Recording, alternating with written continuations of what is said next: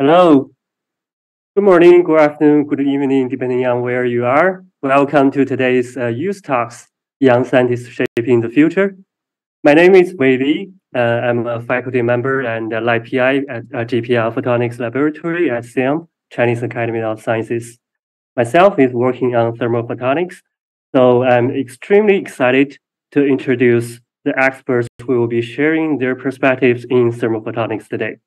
So today we will have Professor Mandal from Princeton, Professor Ivan Latella from University of Barcelona, and myself as speakers. We will also have Professor Lin Zhou from Nanjing University joining us in the panel discussion after we finish the talks.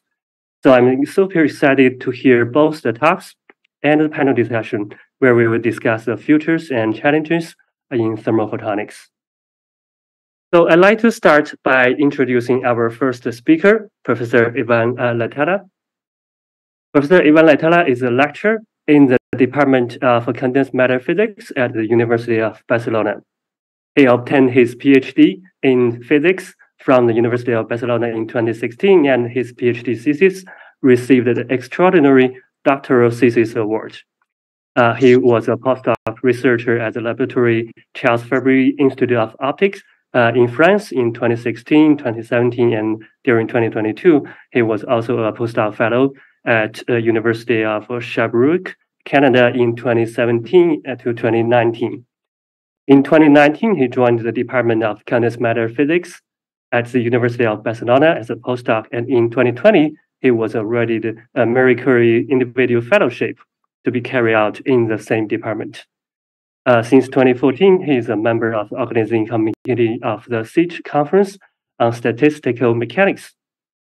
So his research mainly focuses on thermal photonics, developing theoretical and numerical methods based on fluctuation electrodynamics to describe nanoscale radiative heat transfer in many-body systems. Within this field, his interests encompass thermodynamics, energy conversion, thermophotonic effects in non-Hermitian systems. His activity also centers in the thermodynamics and statistical mechanics of non-radiative systems, including small systems and systems with long-range interactions. So today we are very happy to have him today, and the title of his talk is Thermal Management and Energy Conversion with Near-Field Thermal Radiation. So the stage is yours, Ivan. Very excited to hear your talks. Thank you very much for the nice introduction, Wei. Should I? Yeah, screen, right? Share your slide.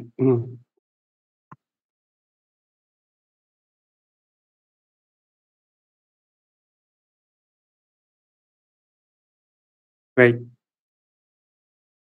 Working? Yep.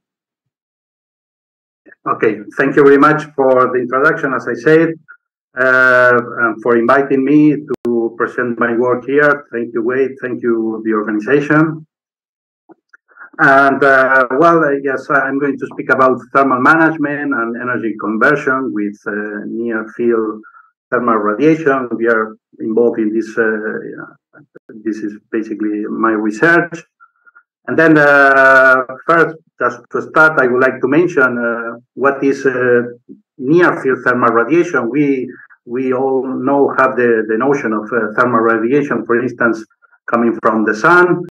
This is thermal radiation, of course, but there is a big difference in which the objects are large, let's say, and separated by large distances, and when they are in the nanoscale.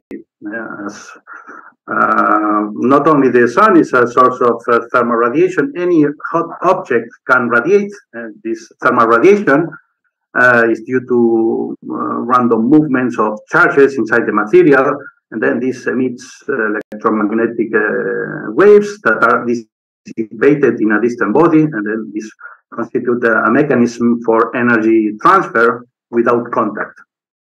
Then at the nanoscale, when we reduce the separation distances, in addition to the usual propagating waves from one body to the other, there is also a contribution from modes, evanescent modes, that are confined very close to the surfaces of the bodies, And then this evanescent field at the end also contribute to the energy exchange in such a way that when we reduce the separation distances, as you see in this figure below at a few nanometers, the heat exchange in between objects can be much larger than the limit we have for objects separated by a large distance, which is the black body limit.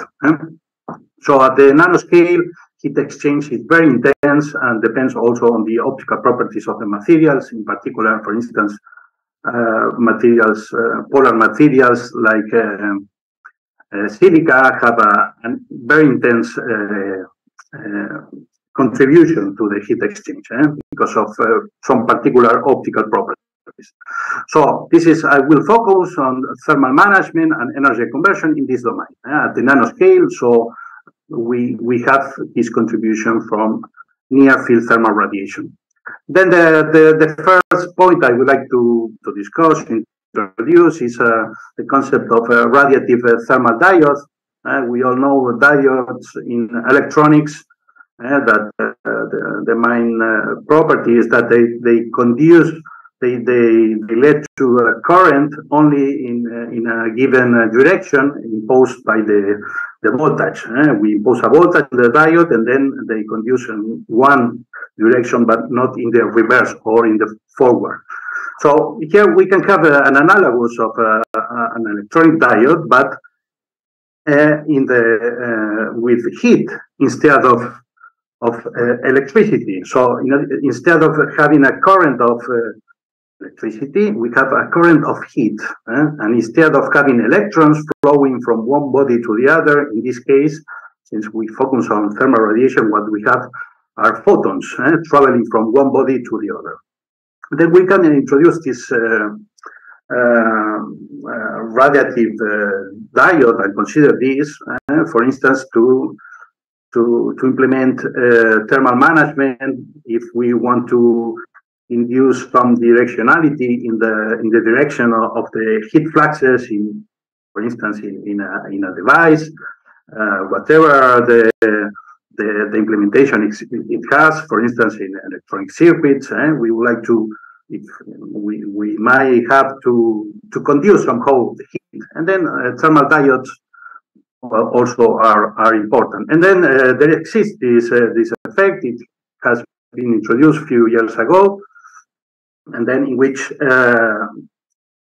in these thermal diodes, what we have is a temperature difference. Imagine you have one with a hot temperature and the other one with a cold temperature. This is red and in blue, and then you have a heat flux, but here it is called GF, flowing from one body to the other. And then when you exchange the temperature, there should be also a heat flux in this backward situation in which you exchange the temperatures, and then the point is that you will have a diode or a rectification effect if these two fluxes are not the same in the two scenarios. And then this because, for instance, in the extreme case, we would like to have something that only conduces when you have an imposed temperature difference, but when you exchange the temperatures, in the ideal situation, we will want to have something which is zero. So we will have a flux only in one of these scenarios. And then this can be realized if we consider materials with a temperature difference in the optical properties. This is the usual mechanism which there has been a lot of work on that, but it's a necessary condition to have a temperature dependence on the optical properties. In particular, one can have a high rectification coefficient. This rectification coefficient, eta here, simply means the ability of the to rectify. It means when it is 1, it means that you have only flux in one direction, and if it is 0, it means that in the two situations is the same flux, so actually it is not working. So a good diode should have a rectification coefficient close to 1. And this can be achieved, for instance, by considering materials with a very important dependence on the temperature, I mean the optical properties, such as, for instance, vanadium dioxide, which is a material that has a phase change, a phase transition. It changes from insulator to metallic behavior, and then these transitions induce a strong dependence on the optical properties on the temperature. And then with that, it's a possibility of introducing these diodes by considering this material. But it has well, the detail is that you have to work, you are forced to work around the temperature of the phase transition in order to make this diode to work. And then because in particular, if there is no optical properties, if there is no dependence on the optical properties on the temperature, there is no rectification, and then you have to work around this phase transition. Another possibility is considering, this is what we have been working on, a situation in which one can allow an asymmetry just by considering an additional degree of freedom by considering an intermediate body, in which is a passive body. So we just play an intermediate body. We don't set the temperature and anything. So it is passive, and then you might induce with this body an asymmetry in the heat exchange in between the three bodies, between the three objects. So with that, is another possibility to induce rectification and to have radiative diodes in the near field. And I will not go in too much in the details. This diode also might work even if optical properties do not depend on temperature. So this introduces a big advantage. We might have these objects to manage the directionality of heat fluxes, even if the materials do not depend too much on temperature. So if you neglect this dependence with these configurations, you might obtain rectification. For instance, this is an example by considering two configuration like that with two different materials. You still need the asymmetry materials, and then here in this example, I consider very different materials from the optical point of view in the infrared, which is a polar material, HBM, and a metal. And with that, you can achieve rectifications close to 0.5. It's not so high as with phase change materials, but at the end, it has the advantage that you can design it to work over a broad temperature range, and you are not limited by the temperature of the phase transition. So this was one of the points I wanted to share regarding thermal management, how to induce directionality in the heat fluxes, in the heat in our system by considering, for instance, a diode. There could be also, one can imagine also a radiative transistor. I'm not speaking about that, but this also. It can be realized also by using materials with a phase change. Now I will change. I will focus on a different effect. I will now consider energy conversion, a device for energy conversion. That is, we have thermal sources, heat that is somehow, for instance, lost as waste heat, because bodies are hot, and then lose heat, and then we might imagine a situation in which we can try to convert this lost energy into useful energy by using some conversion mechanism. Well-known mechanism for energy conversion using thermal radiation is called a photovoltaic cell. We all know that from the sun we can convert this energy into electricity by using the cells, and this can be implemented also these kind of cells, nanoscopic cells, can be implemented at the nanoscale with near-field thermal radiation. But I will focus on a different mechanism today, which is also interesting. And then at the end, I will compare. I will focus on the pyroelectric effect, how to convert, how to get useful energy using the pyroelectric effect from thermal radiation. The idea is that the pyroelectric effect, just to give a brief explanation of this the effect, is that due to the structure of the materials, without going into the details, the intrinsic polarization of the crystals can change with the temperature. Basically, for instance, this happens in ferroelectric materials that have pyroelectricity, and the point is that if one induces variation of the temperature with respect to time, so if we allow the temperature of the body change with respect to time, then at the end the polarization will change with respect to time, and then at the end, if you connect on the material circuit, then you will collect an electric current, and this is the pyroelectric effect. Basically, what you need is to induce a change of the temperature in the material.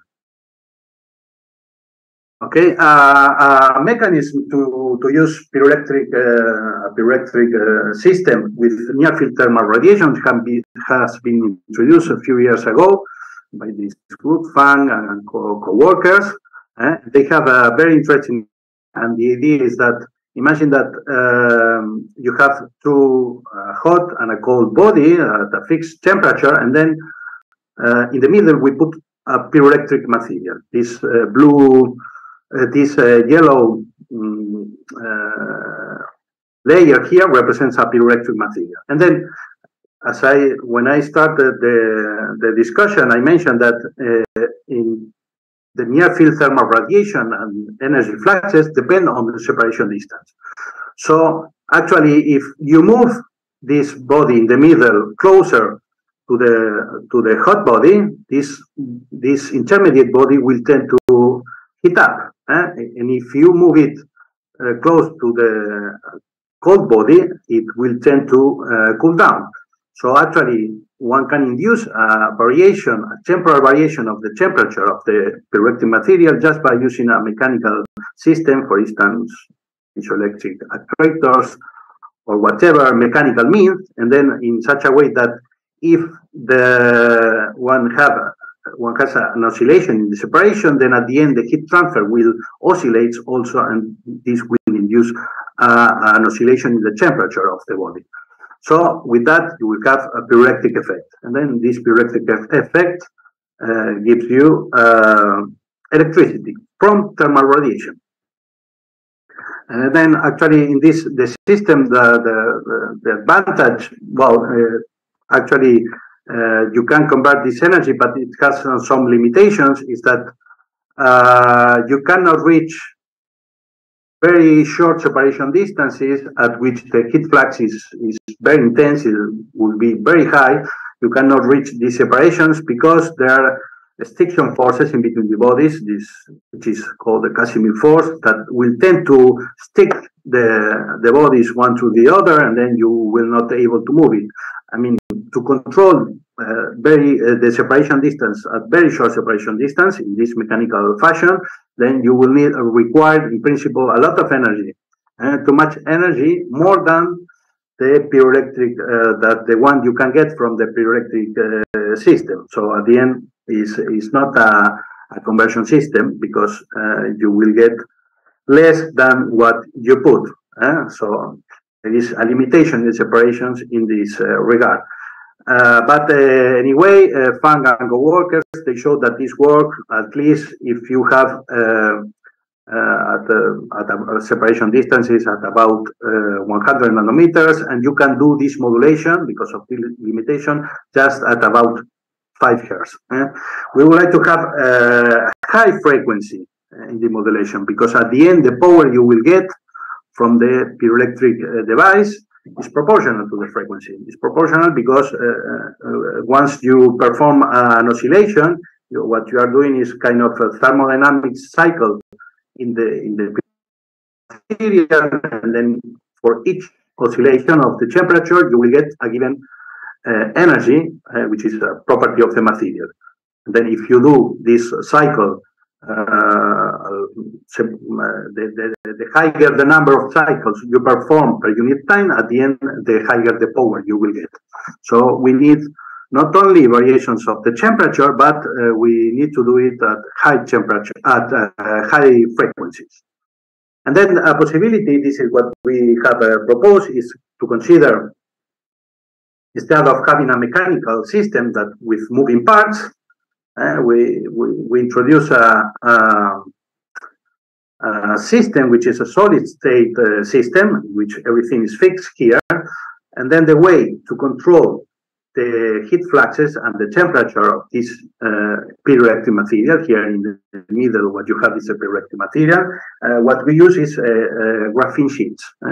One can basically, graphene, this we consider a graphene sheet on top of the hot and cold bodies, as you see it here. This basically, this what you see, these hot and cold bodies are graphene transistors. So we exploit this field effect transistor in graphene to control the heat fluxes. Basically, if you modulate the gate voltages on the graphene transistors, with that you can control the optical properties of the graphene, and then you can control the heat exchange. So modulation of the gate voltages leads to an oscillation in the heat transfer, and also an oscillation in the temperature. And then with that you have a pyroelectric effect.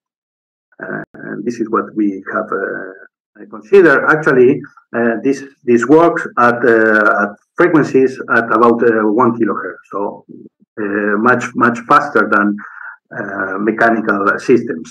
With fixed separation distances, that in the example I'm considering here, it is about 20 nanometers. The idea, just to understand a little bit what is behind the behavior of how graphene can be used to control heat fluxes, is as follows. These plots you see here are the so-called transmission coefficients of heat exchange in between two bodies, for instance, hot body and the intermediate body. These heat transfer coefficients, these heat transmission coefficients, are shown here in the frequency, in the vertical axis, and as a function of the wave vector in the horizontal axis of the electromagnetic radiation that they are exchanging.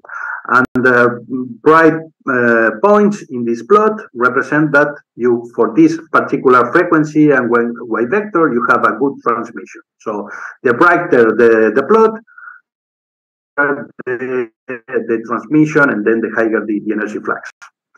And then here in this plot, the transmission coefficient you see on the top, you see two resonances, these two peaks that corresponds to silica, because we cover the bodies with the silica, and then these are so-called surface phonopolarity resonances of silica. Basically, here the voltage on graphene is 0, so it plays no role, and what you see is only the effect of silica. But then when you apply the voltage on graphene, you can excite a plasmon, and this plasmon in graphene basically interferes with the phonopolariton of silica and destroy the coupling in between the silica layers, as you see here on the bottom panel. So these two resonances get distorted and actually attenuate.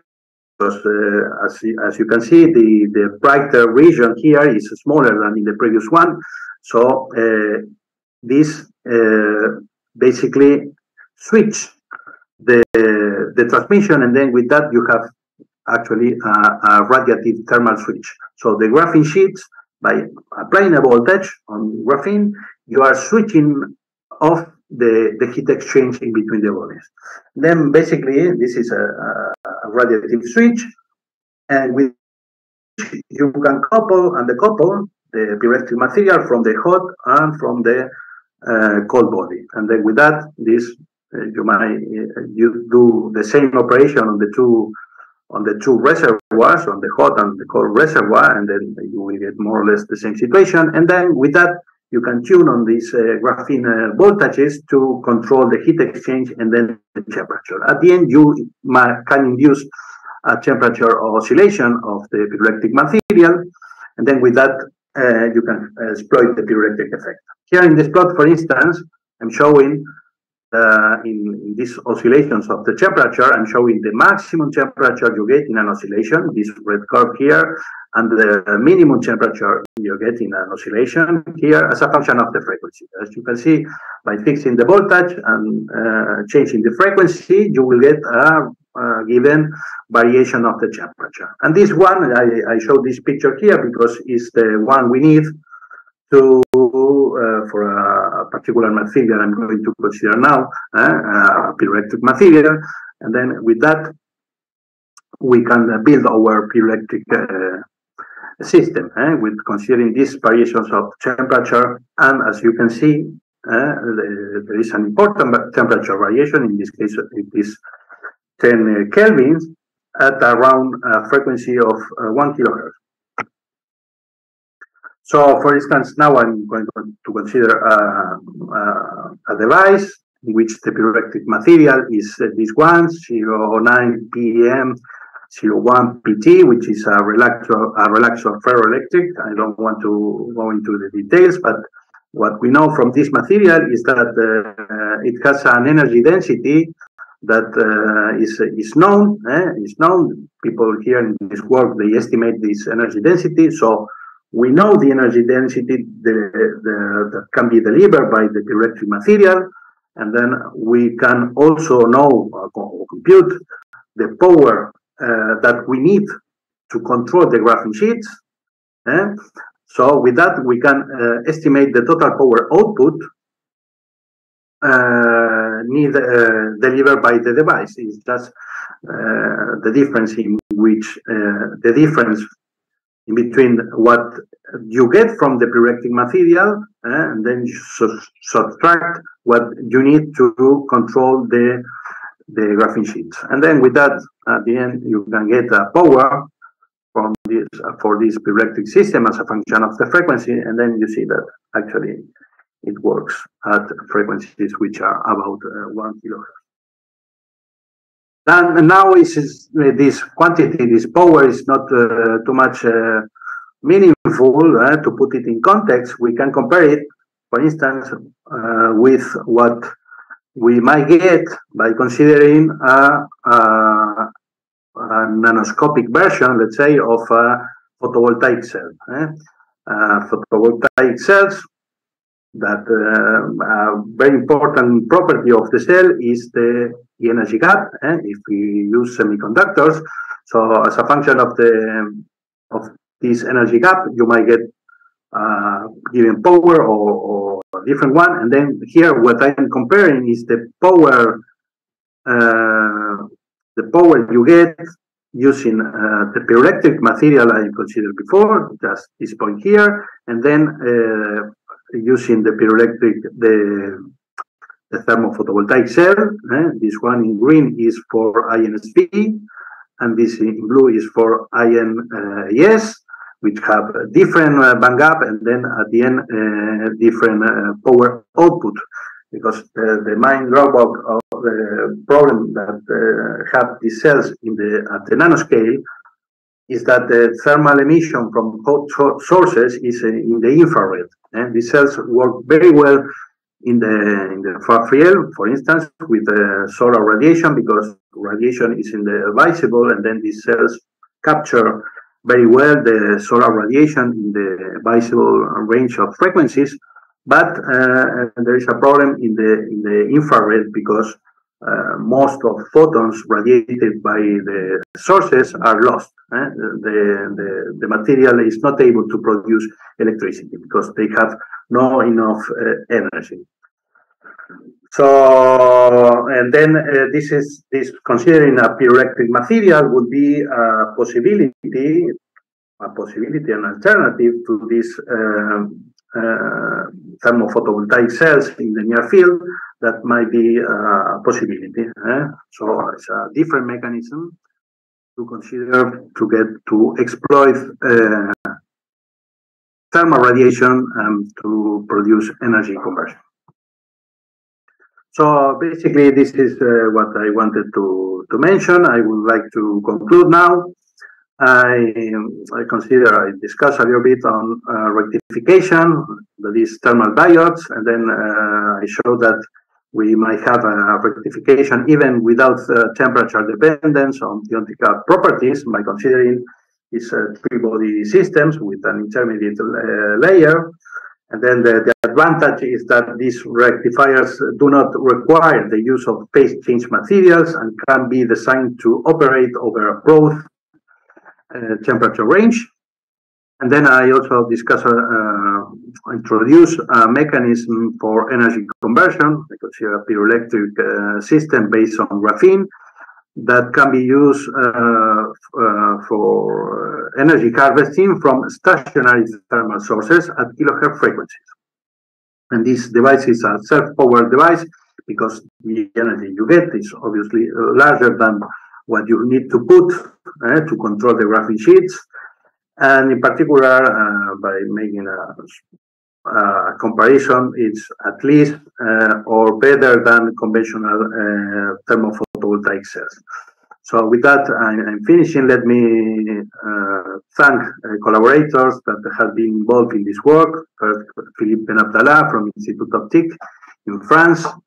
Also, Moladag Nikbat in the University of Zanjan in Iran, and Spend Age Diaz from Germany at the University of Oldenburg. So also let me thank Fundings, University of Barcelona, and the European Commission. Thank you very much. With that. Great. Thank you so much, Ivan, for this for your wonderful talk. I enjoyed it very much and also learned a lot. As you do, so let's see if we have any questions. So I haven't seen any questions in the chat. So let me perhaps ask the first question. So in your talk, you give this describe this system, this piezoelectric energy harvester, which has the potential to be better than the typical TPV or using this PV cell configuration. So I'm wondering, is this on so this advantage or this performance, better performance, is this specific to near field or in the far field? If one imagine to do a similar kind of configuration, will it also have a better performance? Thank you. Yes, well, not sure in far field. For instance, in far field, you cannot use graphene in principle because you need to be to excite the plasmon. You need to be at very small separation distances, but different mechanism can be used in order to. What you need is to induce a temperature variation with respect to time. If temperature of the object changes with respect to time, then at the end you will get the piezoelectric effect. In far field is complicated. In particular, there is no dependence with the separation distance of the situation. So, but probably is a good direction to investigate. All right, thank you. So we have. Do we have any other questions? So yeah, Jyoti, please. I stopped sharing, right? I had a quick question regarding the boron nitride and metal structure that you showed in one of your earlier slides. Yes. Could you please elaborate on how it functions again for my benefit? Thank you. Yes. Basically, the point is that with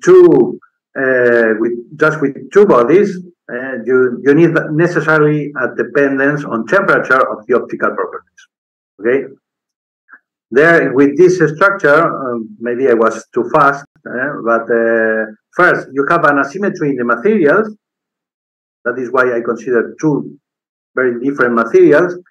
And by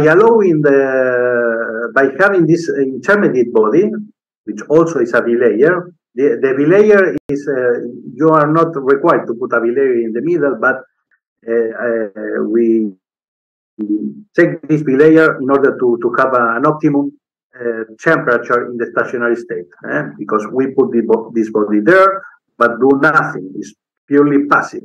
So we impose temperature difference in the hot, in the cold bodies, and then the intermediate body will reach a stationary state. We do nothing. Then we consider the bilayer because this stationary temperature, which is an important quantity here because it's the additional freedom you have in this three-body system, so reaches the good value in such a way that you get rectification. So it's very important what is the temperature of this stationary body. And then basically it works because of this additional freedom you have by considering a third body. Okay, great. So in the interest of time, we will save more questions in the panel discussion session. So, all right. So let's move to our next speaker. Thank you so much, Ivan, for your wonderful talk. We'll bring you back in the panel discussion. So now we are very excited to introduce Professor Jody Mandal from Princeton. Professor Mandal is an assistant professor of civil and environmental engineering in Princeton University, and an associate faculty at Princeton Material Institute. He earned his PhD in applied physics from Columbia in 2019, and was subsequently was a Schmidt Science Fellowship in University of California, Los Angeles. Dr. Mandal's research involves understanding and controlling nano to micro scale radiative heat flows in both natural environments and artificial surfaces, with characterizing and mitigating ambient heat in warming world as a guiding theme. On the scientific front, his work lies at the intersection of optics, material sciences, and involves the creation of photonic and plasmonic metamaterials and designs with novel optical properties. On the civil and environmental engineering front, he designs scalable materials that radiatively thermally regulate and make human environments more sustainable and climate resilient. Dr. Mandal's other research interests include optical component design for infrared heat detection and characterization, water harvesting using passive cooling technologies, modeling large-scale impact of radiative cooling designs for geoengineering and optical and radiative phenomena in the natural world. So today we will discuss radiative cooling of objects using the space as a heat sink. So now the floor is yours, Jyoti, and we are looking forward to your talk.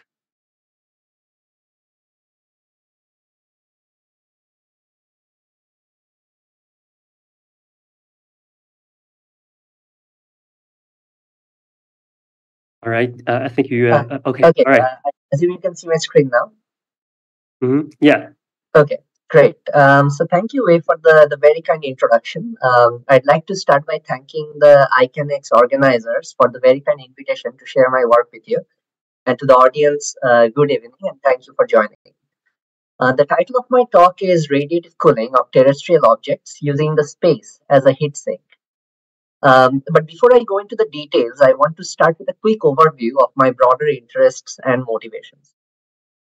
So by way of introduction, I come from an applied physics and materials background, and my research involves the study and control of thermal radiation, that is the solar to far infrared wavelengths, and their interactions with both natural environments like trees and the atmosphere and artificial surfaces, all the way from nanostructured materials, as you can see here, to large-scale building envelopes.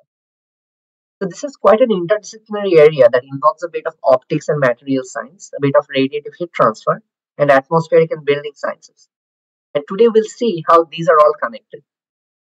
The work in my lab and my career so far primarily involves creating optical materials, but at Princeton, my home is in the civil and environmental engineering department. This is because a major motivation and a guiding theme of my work is mitigating and adapting to heat in a warming world. As we know, the temperatures are rising around us, and cities which already host a majority of the world's population and suffer from heat island effects urgently need cooling. As a result, the need for active cooling methods like air conditioners has exploded, as seen in places like China and increasingly in India. But air conditioners are not really a sustainable solution to this problem because of their cost, their energy usage, their CO2 emissions, and most importantly, because of the fact that they are heat pumps that simply move heat from indoors to outdoors and generate their own heat in the process. So that they actually exacerbate the cooling problem. So as cooling buildings and cities emerges as a grand engineering challenge of our times, we urgently need sustainable solutions that are passive and with a net cooling effect. One promising solution to this challenge, and the part of my research that I'll talk about today, is cooling using the sky. The idea is this: the atmosphere is transparent in certain wavelengths of light, which we call windows. One exists in the visible, which is the reason why we can see, take photos, and have sunlight reaching us from space and heating things up. There is another window called the long wave infrared, or the 8 to 13 micrometer thermal window, which is very important for two reasons. Firstly, it spans the wavelengths in which everyday objects radiate heat. And secondly, because of the atmosphere's transparency, this thermal window reveals the ultimate heat sink, the cold outer space. So objects on Earth can radiate heat through this window to space, bypassing the greenhouse effect, and reach low temperatures. So now we have an understanding based on atmospheric science. So what can we do? If we can design a surface that is highly reflective in the solar wavelengths, say 95% or more, then the incoming sunlight gets reflected back to space. But achieving a high solar reflectance across the entire spectrum is a challenge.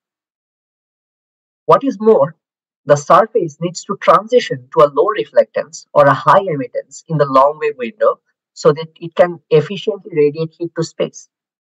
But if we can do both, then solar heating is outweighed by long wave heat loss, and the surface, known as a radiative cooler, can spontaneously lose around 100 watt per meter square of heat to space, even under the noontime sun, and cool to 5 to 10 degrees Celsius below the ambient air temperature.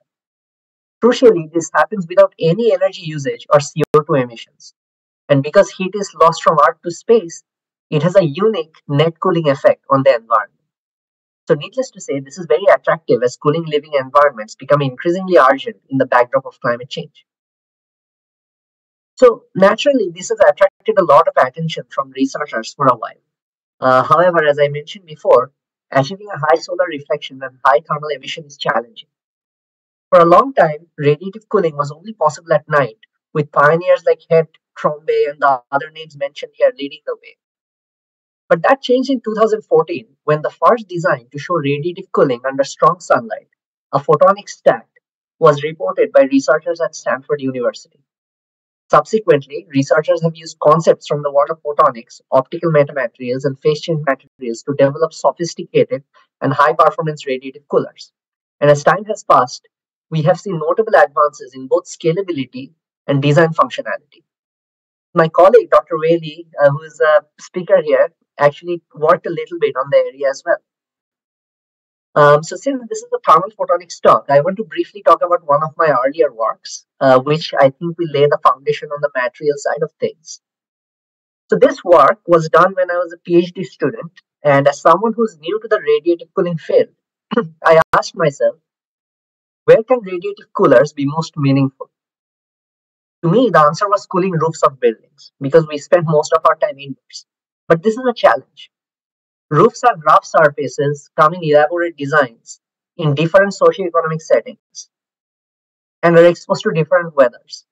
But as probably all of us here know, one design that goes very well on roofs are paints. Now, paints are very applicable and scalable, but because of their material composition, even the best white paints absorb sunlight and are not able to cool when sunlight is strong. So unfortunately, they are not really good for radiative cooling during the day. So the question for me was, can we make a radiative cooler that has the same capability as state-of-the-art photonic designs or metamaterials, but has the applicability of paints. The idea we used to solve this challenge was to use a very common material, polymers. In this particular case, an example called PVDF. So polymers like PVDF are transparent to sunlight, but because of their vibrational modes of their chemical bonds, they intrinsically absorb and radiate heat in the thermal window of the atmosphere, as you can see from the complex refractive index in this graph. Now, what I did was use a process that is widely used in the membrane industry, known as phase inversion, to make the polymer porous. I'll skip the details here for now, but as you can see, it is a solution-based design which can be applied like a paint and dries in minutes to give a highly porous coating. And upon close inspection, the pores are hierarchical with both nano and micro pores. And these micro and nano pores together scatter all wavelengths of sunlight very well without any absorption, leading to a high solar reflectance. In the longer wavelengths, however, they have an opposite impact. The micropores on the surface offer a graded refractive index, and the nanopores, being much smaller than the long wavelengths, make the polymer a low index effective medium. So the combined anti-reflective effect of this is to reduce the reflectance relative to the bulk shown in blue and increase the emittance shown in red here. And together, the solar and the thermal effects mean that what we get as a result of this paintable process is a coating that can have a near perfect solar reflectance of up to 98% and a thermal emittance of 97% in the long wave window, almost like a black body. And this leads to a very good cooling performance. To show this, we left our coatings completely exposed to the elements in Phoenix, which is a desert environment. And even under fairly strong sunlight of 900 watt per meter square, the coating cooled to 6 degrees Celsius below the ambient air temperature. Promisingly, the hotter and drier the weather, the better the cooling. So in places like the Middle East, we can get even greater temperature reductions. In independent models done by building energy modelers, this design has been shown to be capable of doubling energy savings in buildings relative to typical white paints, and reducing carbon dioxide emissions in buildings by hundreds of kilograms to several tons per year. And urban modelers have shown that this design could potentially cool urban temperatures by up to 3 degrees Celsius. But most importantly, this is a highly scalable design. So currently, this material is being commercialized. So I thought to give you an idea of the scale that this material can be deployed in, I thought I'd show you a photo that shows an installation that currently has the paintable metamaterial applied on it. So we now have a paintable, super white and super emissive polymeric metamaterial that is highly scalable for use on buildings. So far, so good. But this brings us to our next challenge. So far, whenever I have talked about radiative cooling, I've talked about surfaces that face the sky. In other words, roofs. However, a significant fraction of building surfaces are vertical walls and windows, which makes things much trickier. And this is because walls and windows not only see the cold sky, but also the earth, which not only covers half or more of the field of view, but radiates a lot of heat in the summer. And here, the thermal emittance of radiative coolers becomes problematic because good emitters of heat are also good absorbers, meaning that they're heated by the ground. So the realization at my end was that the atmosphere here plays a subtle but very unhelpful role. These graphs show how. So this is the heat radiated by a perfect thermal emitter at ambient air temperature. So you can imagine this as the heat radiated by the surface of a building. Now, towards the sky, the atmosphere is kilometers thick and very opaque. So it radiates the same amount of heat downwards to the emitter, and no net heat loss occurs outside the atmospheric window. In the atmospheric window, because the atmosphere is transparent and has the cold space beyond it, its heat drops. It does not radiate much heat. So you can see the drop here.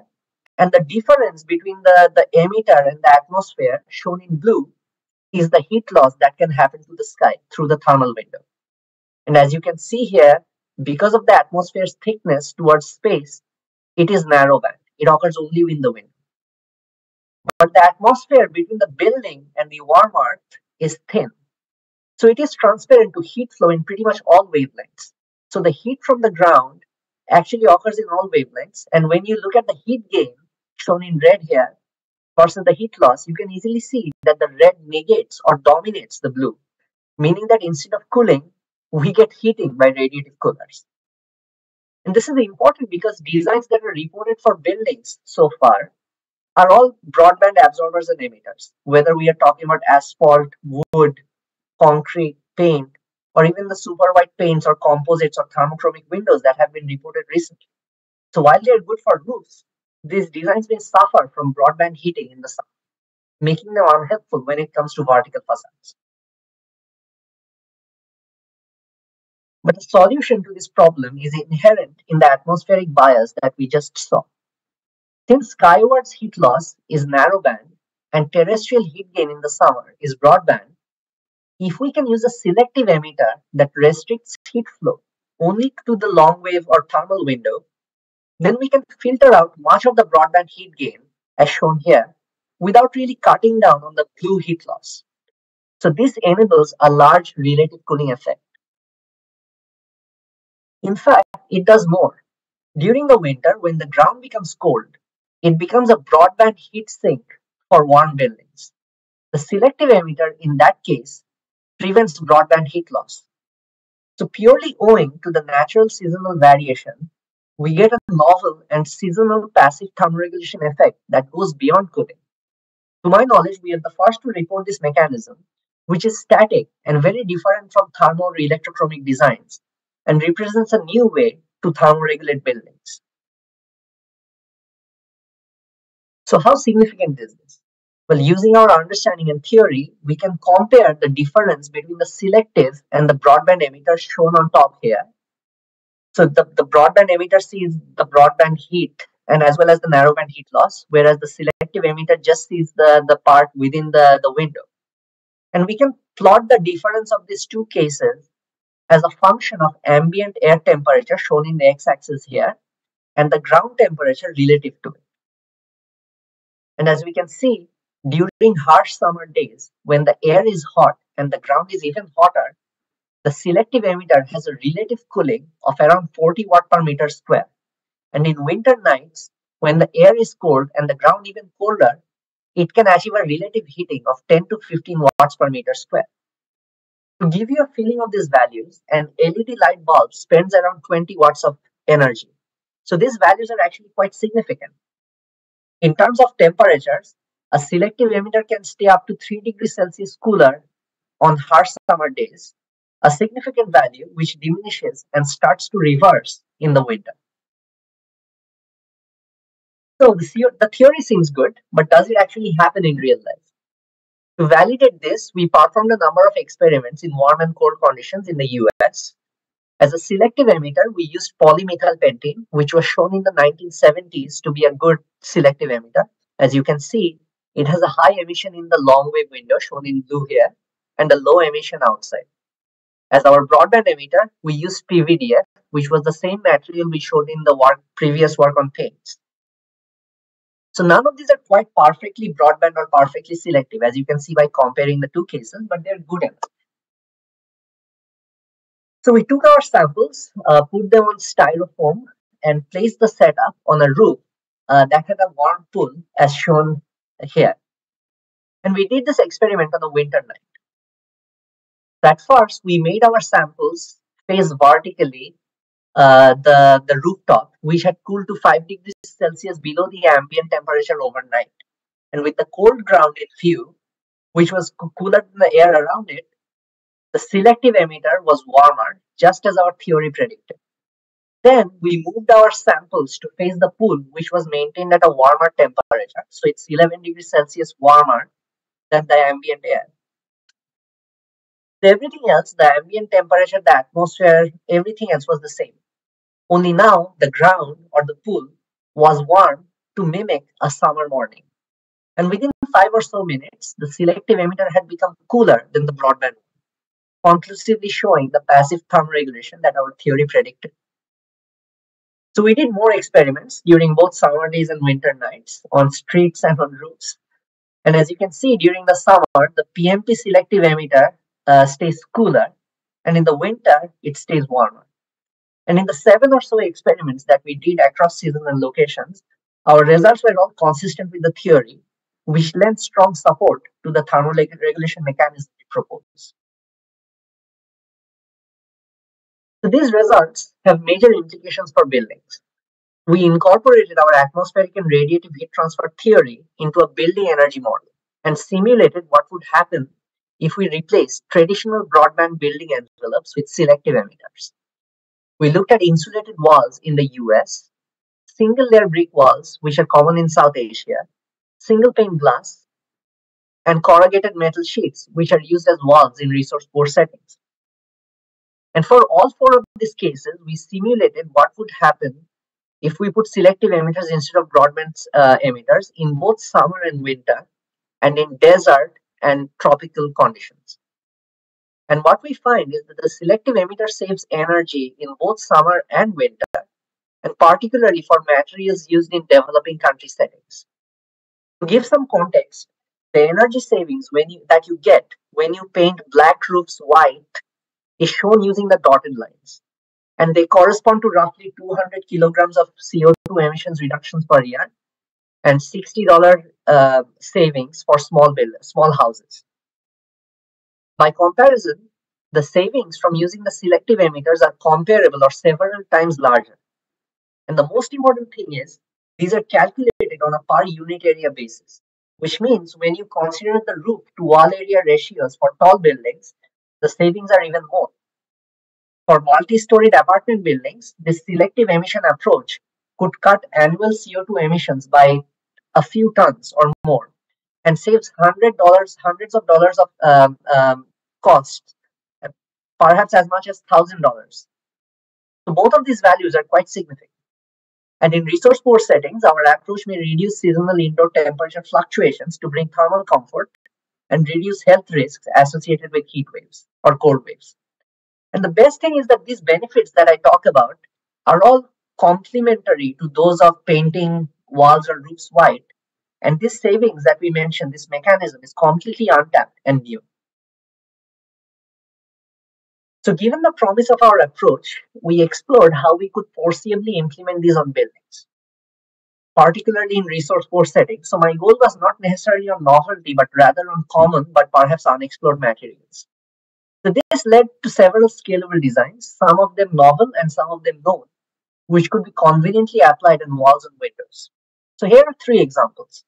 On the novel end, we showed a ceramic tile design that can reflect wide bands of radiation without any metal backings.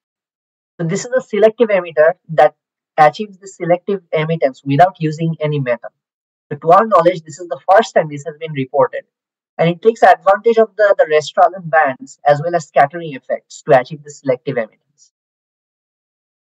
We also showed on a more traditional note, if we can make thin enough layers of acrylic on metal, we can get a selective emitter as shown here. And given that acrylic is widely used in paints, this is very promising in terms of scalability and cost.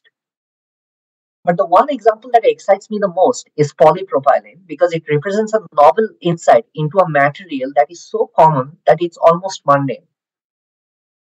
So I discovered that polypropylene is an exceptionally good selective emitter when I was studying waste plastics out of curiosity. The spectrum that you see here is the lid from a lid of a container of chips. So here, the selectivity of the polypropylene arises from the molecular structure.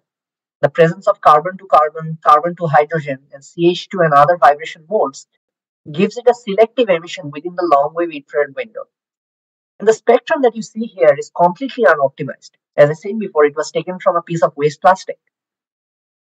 But as I showed earlier in on my work on paints, there are industrial processes and insights from the photonics and optics world and processes like phase inversion that can be used to make this highly structured, for example, micro or nanoporous, to enhance both its solar reflectance and selective thermal emittance. And it can be made into many different forms: transparent or white films, metallized sheets, fabrics, you name it. And this is really exciting because the selectivity and the performance comes from the second most commonly used plastic in the world, which is made at a greater than 1 billion meter square per year scale, probably much more than that. And it is already so common that it can be readily sourced from plastic waste. It is quite likely that you have polypropylene films and sheets in your home, school, or office. So what all of this means is that selective emitters which can thermoregulate buildings are actually well within our reach. We could potentially paint them onto buildings, apply them as tiles or claddings, or put them as films or on windows. And given that they're already available for other uses and made at scale, this expands their potential impact, especially in resource poor settings. And what I have shown here from a broader sustainability standpoint, it also opens up a really exciting possibility of recycling and extending the life cycles of plastics and using them to make photonic coatings that can thermoregulate buildings. So, in summary, what this work shows is a novel and passive thermoregulation effect, which arises from atmospheric bias and seasonal variations in the terrestrial environment. And based on our understanding of the ambient radiation, we use selective emitters that can harness a thermoregulation effect in walls and windows of buildings. So we introduce this new insight. We show how we can harness it. We experimentally validate it and show a range of materials that can be applied on buildings to harness this effect, including the very common polypropylene in a very new way. And using building energy models show that the resulting building energy savings and emissions reductions can be very significant. Excitingly, this possibility is very much untapped, and as such, I believe that this work marks a major advance in radiative cooling and building design. And I'd say that it actually opens up a new subfield for vertical surfaces with promising avenues for designing selective emitters not only for buildings, but also in other areas. A major application of this design could be for cooling vehicles and aeroplanes that are exposed to hot terrestrial environments. Another major area of application could be textiles. Recently, we have seen some major advancements on cooling textiles in the literature. However, these designs are also effectively broadband, which means that when exposed to hot environment, they may have a heating rather than cooling impact. So our design, which uses selective emitters, offer a fundamental advance in this regard and can enable better thermoregulation for both humans, vehicles, and buildings as well. And from a thermal photonics perspective, it also motivates the design of highly selective emitters. As you can see, even though polypropylene is one of the best selective emitters known to us owing to its material properties, it is still quite far from being the ideal emitter, which is shown in red. So can we optically engineer polypropylene to enhance its selectivity? Or can we design new materials, new polymers or ceramics from scratch?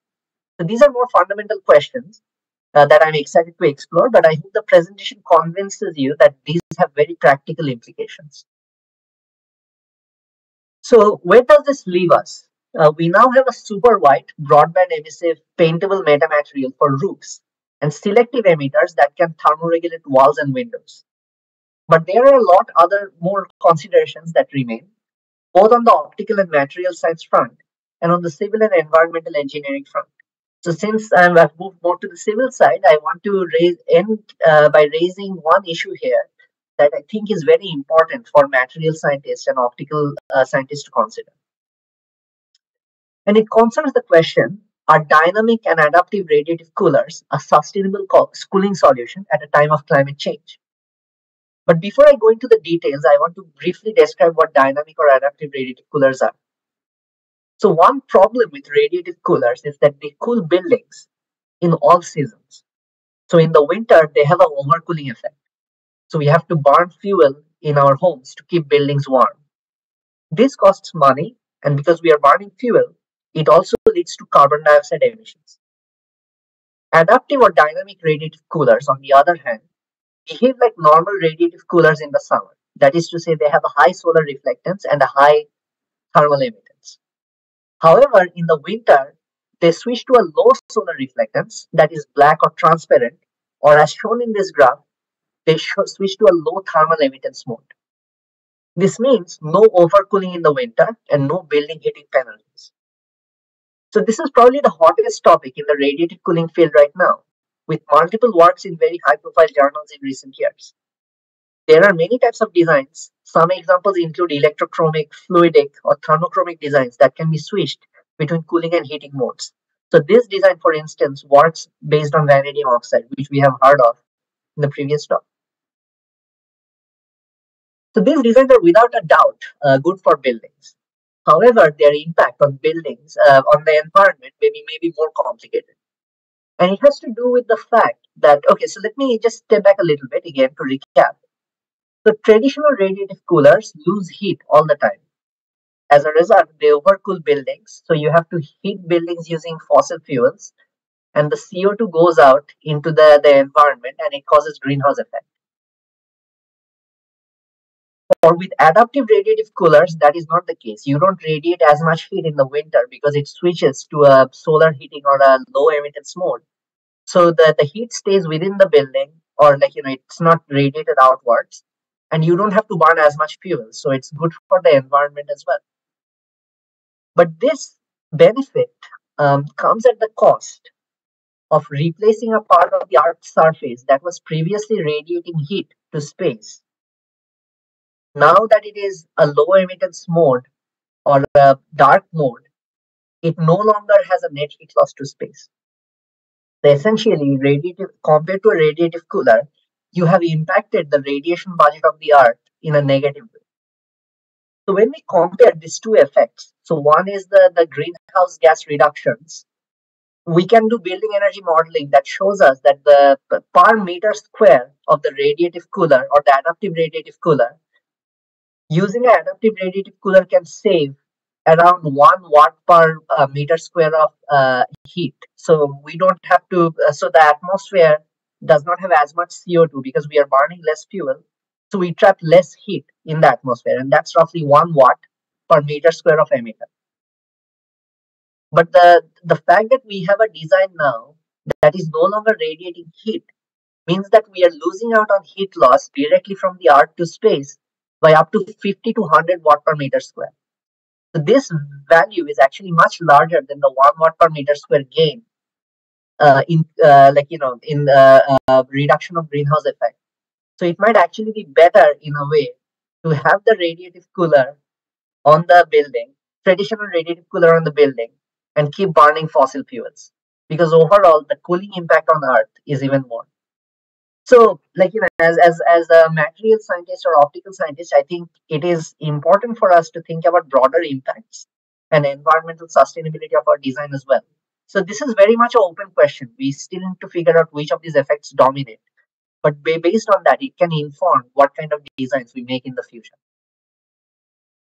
So now, so I have in this talk, so in summary, I have basically described to you a super white paint for cooling roofs, a long wave emitter for seasonally thermoregulating vertical surfaces like walls and windows. And I have also raised some environmental considerations that I'd encourage you to think about as we make more and more efficient designs for buildings and the environment in the future. So I'd like to end by thanking the people whose support and mentorship has made this presentation possible. In particular, my PhD advisor, Professor Yuan Yang, my postdoctoral advisor, Professor Ashwath Raman, and my collaborator at Columbia, Professor Nanfang Yan. I'm very grateful to them for their support. I'd also like to say that, our group has open positions for visiting scientists as well as postdocs and PhDs. More details are available on my website, but please feel free to email me if you're interested. With that, I'd like to end here. And if you have any questions, I'd be very happy to take them. And once again, thank you very much for listening. Great. Thank you so much for your wonderful talk, Jyoti. I enjoyed very much, and especially where the part you discussed the environmental considerations of whether we should use switchable radiative coolers or not. So that's very interesting. And I just want to add up for those of you who are in the audience and who are interested in the positions, please contact Jyoti, and these are very great opportunities to joining this wonderful group and the wonderful university.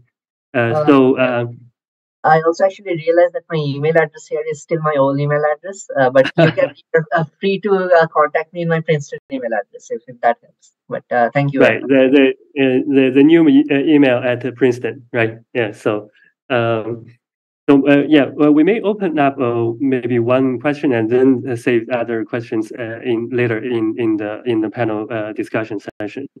So if we don't, just maybe one question, a quick question here is when you do this selective emitter, you show that this material it can be transparent or highly reflective. Because you mentioned that this material itself is forming a sort of like can doing cooling in the summer and doing heating in the winter, right? So in your last part of the calculations, is this already taken into account, or those are the separate done in the separate considerations? So the building energy models that show these the charts that I show here. Sorry. These so we basically designed our own building energy model with the help of colleagues on the building energy side, and we essentially just treated ambient radiation and how it behaves, like broadband and selective nature of the ambient heat flows, and what happens when you put these various types of selective emitters. So this is very much these considerations of selectivity are baked into the building energy model, so it does adequately represent it in my view. Yes. Okay. But in the very last calculations where you discuss these environmental considerations, was that in that kind of calculations, was this selective emitters also taken into account? Not yet. So that is something that we are working on right now. This is a new idea that I thought I'd share with you, because I think it's really important for material scientists to think about what kind of designs they're making, because the problem is the main thing. So but yeah, that is something that we are working on in the future right now. Great. All right. So in the interest of time, then we'll save all the questions later in the panel discussion, and we'll see you back in the panel discussion. Thank you very much, Jyoti, again for your wonderful talk. All right. This is the time that I will give the next talk. So let me share my screen. Hopefully it's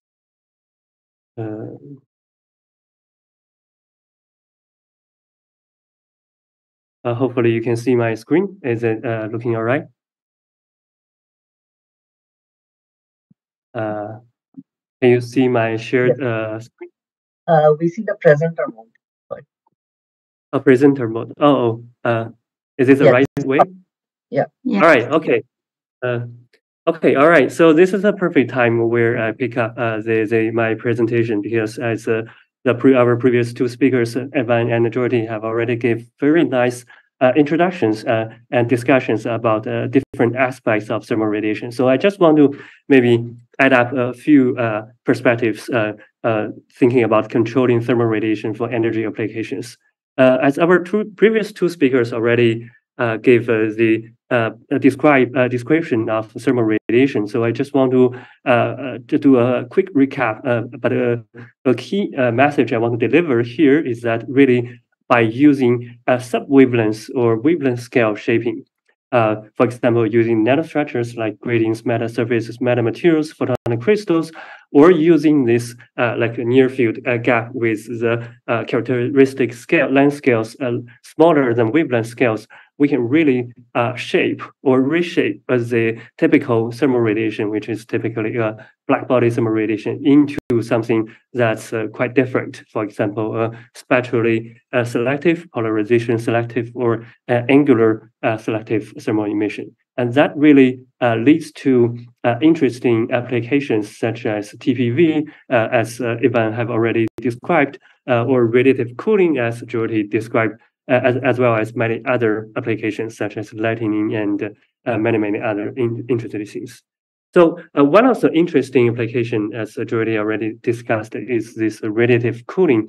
As we learned from the last talk, is that if we have the ability to tune or control the thermal emissivity, in particular in this wavelength transparency window of atmosphere in the 8 to 13 micron, and in the same time, if we have the ability to significantly reduce the solar absorption in the solar wavelength range, in doing so, we will have the ability to have a net outgoing heat flow flowing through this atmosphere to the outer space, where our incoming heat flow will be significantly reduced. And in doing so, we are doing a net cooling, which can lead to daytime radiative cooling, even in the daytime. Right. So since the initial work of daytime radiative cooling in 2014 by Professor Shenhui Fan and Ashras Raman, later this field has really expanded, and a lot of exciting breakthroughs in this field, including the works many inspiring materials innovation, including the work by Jyoti, Mandal, and many other colleagues, as well as the clever design in thinking about the thermal design and to push the performance of radiative cooling. And those advances that really lead to many applications of radiative cooling, such as cooling water and combining with air conditioning systems to harvest water from the air by using these cooled surfaces, and also to put radiative cooling into textiles, as Jyoti discussed in his talk, as well as to combine radiative cooling with colored surfaces, and to think about radiative cooling or utilizing the heat sink of the cold space in the thermodynamic point of view for energy harvesting consideration. So since Jyoti already gave a very nice discussion on radiative cooling on many aspects, so today my talk will focus on these two parts. One will discuss the colored surfaces, how we can do the thermal management on the colored surfaces, and the other side I will talk about is the thermodynamic consequences and energy harvesting using the heat sink or using radiative cooling. Right. So let's look at this colored object first. Why would we care about this? This is really from a practical consideration point of view, because if we look at our typical outdoor scenarios, such as buildings, cars, clothing, those colors, they are typically, some of them are white, but most of them are not white. All right. And those colors are typically fixed first, either for functional or aesthetic reasons. All right. So therefore, being able to preserve the color or doing thermal management without affecting the color is very important. So one question we have to ask is how much we can change this radiative thermal load for a given color. To answer that question, we have to examine what are the available mechanisms, or what are the available approaches we can do to do this. So as we have already discussed the radiative cooling, now imagine if we had the ability to tune or control the thermal emissivity in the thermal emission wavelength range, say we can from 0 to 1, then we will have the ability to turn on or turn off the radiative cooling, and that will lead to us a heat load difference or cooling power difference from 0 to 130 watts per meter squared. All right. So, and because this wavelength range, typically the thermal emission from 4 to 30 micron, is far away from the visible wavelength range where our eyes can sense the color and light. We have the independent knob to tune the heat load without changing the color, right? So that gives us the first mechanism. Now, if we further move to shorter wavelengths, if we look at the solar spectrum here, we also notice that there's a huge portion of the solar spectrum that sits outside the visible wavelength range, and this is typically referred as a near-infrared solar absorption.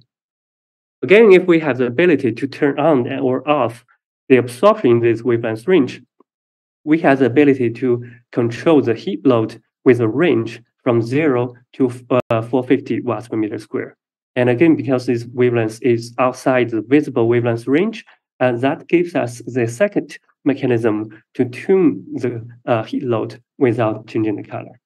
Now, finally, if we move to the visible wavelength range, and this is a very interesting wavelength range where our human eye can sense the light and sense the color, and in the same time, is the absorption or the reflection of the surfaces also affects the heat load. And why it's called visible is because our human eye can sense the light here. But if we look at closely to our human eye structures, we can immediately realize that our eyes are not a perfect spectrometer. Instead, it only have 3 color sensors, right? Namely short, medium, or long sensors spanning in the wavelength range, or typically referred as RGB 3 color sensors, right? So that actually leads us to a very interesting physiologically or not physical effect called metamerism. And one notable example I can give you is that our human eye can, in some cases, cannot distinguish a pure yellow light or a properly mixture of a green and a red light, right? So with that metamerism effect, in principle, we can have 2 surfaces with the same color, but very different solar absorptivity properties in the visible wavelength range, and that will lead to a heat load difference. Theoretically, can go up to 250 watts per meter square. And if you remember the radiative cooling number, that's 130 watts per meter square, this number is already quite large comparable to radiative cooling. All right. Now, if we combine this metamerism with near-infrared solar absorption and radiative cooling, theoretically, we can have 2 surfaces with the same color, but their heat load, we can theoretically have a tunable range over 800 watts per meter square. This is actually quite a large number. If you recall, for the total solar heat flux is around 1,000 watts per meter square. So this number is actually not small, right? And now, if we put this kind of colorful surfaces into, imagine in actual outdoor conditions, and look at how does this heat load affect the temperature, we realize that this in typical outdoor condition, many colors can actually have a temperature range that spans up to 70 degrees Celsius. And interestingly, for some lighter color, for example, light blue color shown here, in some cases can be over 60 degrees Celsius hotter than the dark blue color. And in some extreme case, a pure white color can be over 30 degrees hotter than the pure black color, which highlights the potential of tuning the thermal properties of the surfaces, but without changing the color. Now, with that calculation in mind, we, as a proof of concept demonstration a few years ago, we designed and fabricated those 2 surfaces, 2 thermophotonic structures. One is called hot, and one is called cold structures. Both looks the same, a similar pink color, but as we'll show you in the next few slides, they will have very different thermal properties. So if we look at the thermal emission wavelength range, we'll see that the cold structure, showing on the right, will have a broadband, strong thermal emissivity in this radiative cooling wavelength range. And this high emissivity is coming from the photon-polariton resonance from the silicon dioxide building in these material layers, right? On the other hand, the hot structure will have this significantly reduced emissivity, and this is due to we use a chromium, which is essentially an infrared reflective metal that can suppress the emissivity in the infrared. Now, if we move to the solar spectrum here, the cold structure have a very strongly reduced solar absorption, especially in the near infrared. And that is due to in the structure, we construct this silicon dioxide multi-layer bright reflector to block the near infrared sunlight. But on the other hand, the hot structure, due to this silicon dioxide chromium dielectric metal cavity that can support a strong cavity resonance here, that will lead to a very high near infrared solar absorption. And in the end, if we move to the visible wavelength range, we will have these 2 structures having the same color, but they will have very different reflectivity or absorption spectrum. And that will lead to a heat load difference of about 100 watts per meter square. Combining with near infrared solar absorption and radiative cooling, we can have those two structures with the same color, but the heat difference of nearly 500 watts per meter square. So what does that number mean? So if we put those two structures in the outdoor test, we can see that those two surfaces can reach a temperature difference of over 47 degrees Celsius. And interestingly, if we compare this to a commercially available paint with a similar color, they can be either over 20 degrees hotter or colder than this paint. And also, interestingly, our hot structure, even though it looks like a light pink structure surface, it can still be over 10 degrees hotter than the darkest black paint that you can buy on the market, which really highlights some interesting potential that we can do this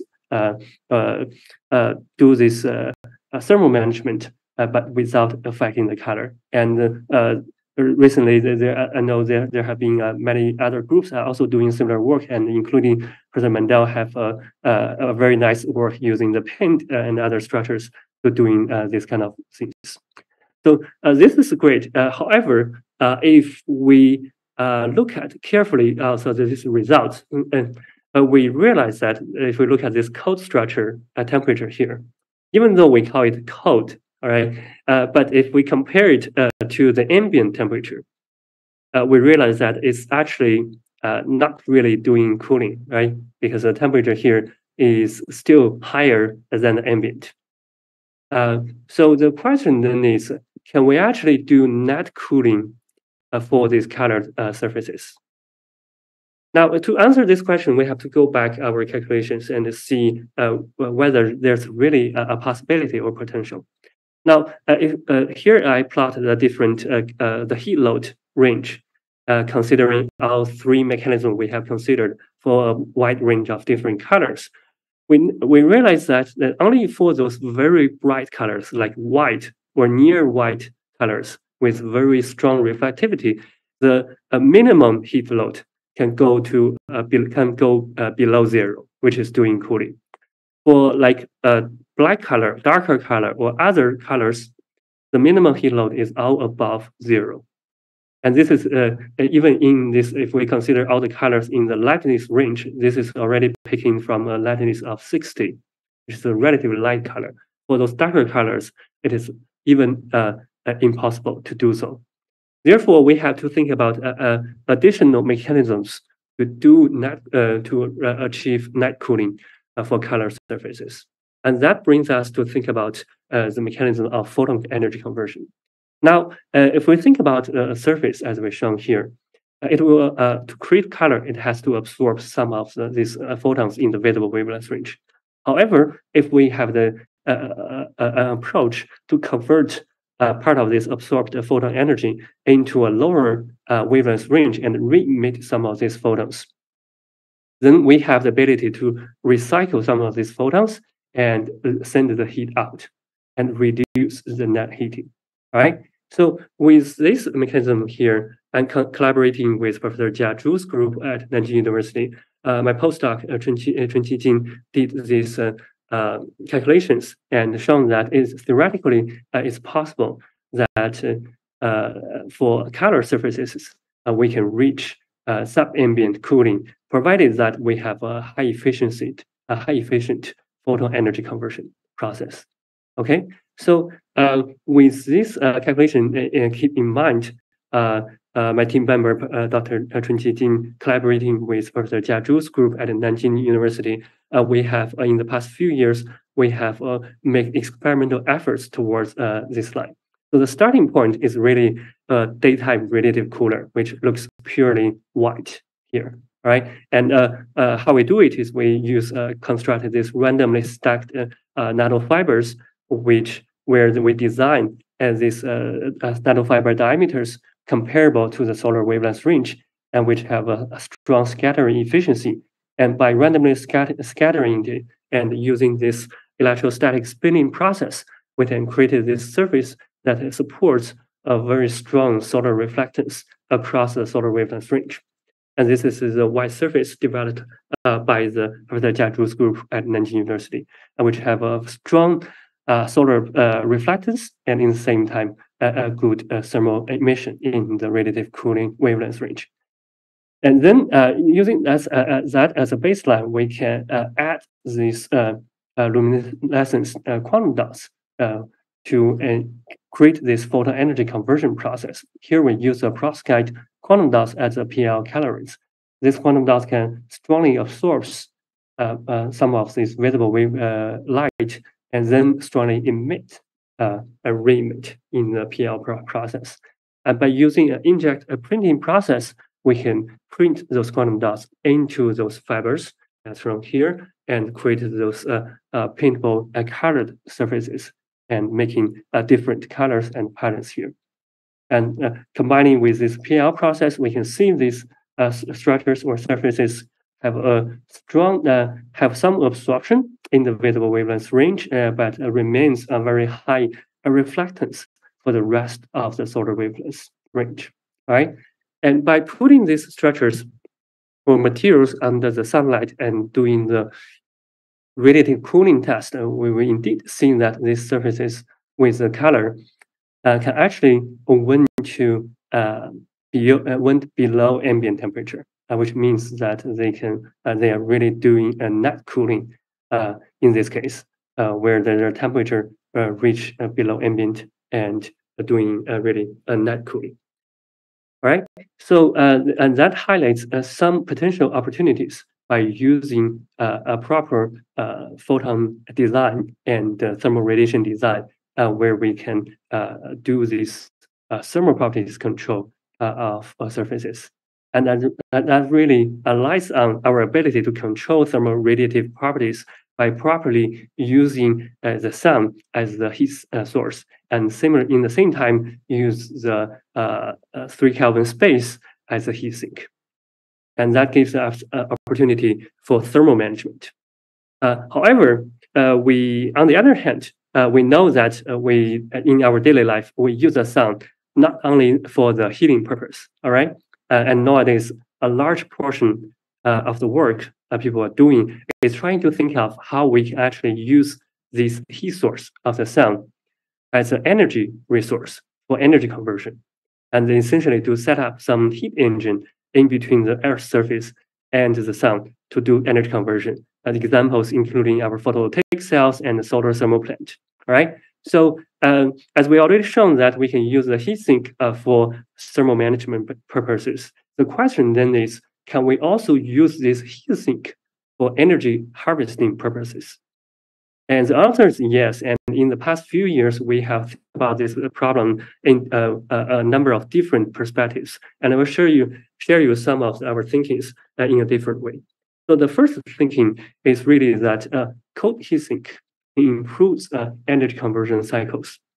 What does that mean? Is that if we look at a Carnot cycle, for a Carnot cycle in the thermodynamic point of view, a cold heat sink is equally important as a hot heat source, right? So if we want to increase the efficiency of a Carnot cycle, we can increase, of course, the temperature of the heat source, but in the same time, we can also try to reduce the temperature of the heat sink, right?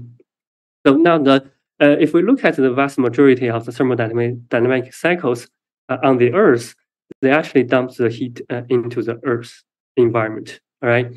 Now, if we have the ability, like Jordy discussed in his talk, if we have the ability to use the universe as a heat sink to dump the heat, that could potentially improve the energy conversion efficiency for many thermodynamic cycles. As one example is actually our solar cells.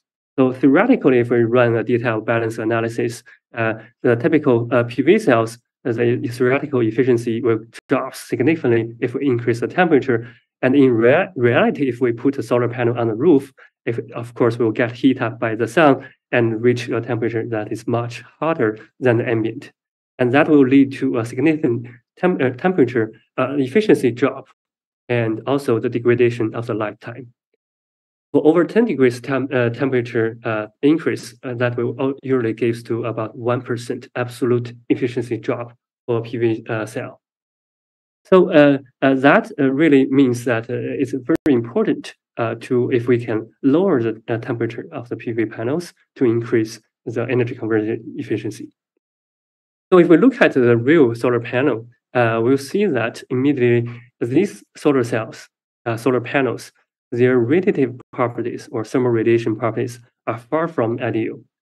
In the radiative cooling wavelength range, ideally we should have a broadband near like black emissivity to efficiently dump heat. However, the solar panel, even with the top cover glass, its emissivity is far from ideal due to these photon polariton resonances in the glass. In the solar wavelength range, most of the cells have a very good solar absorption above bandgap, which is good for PV conversion.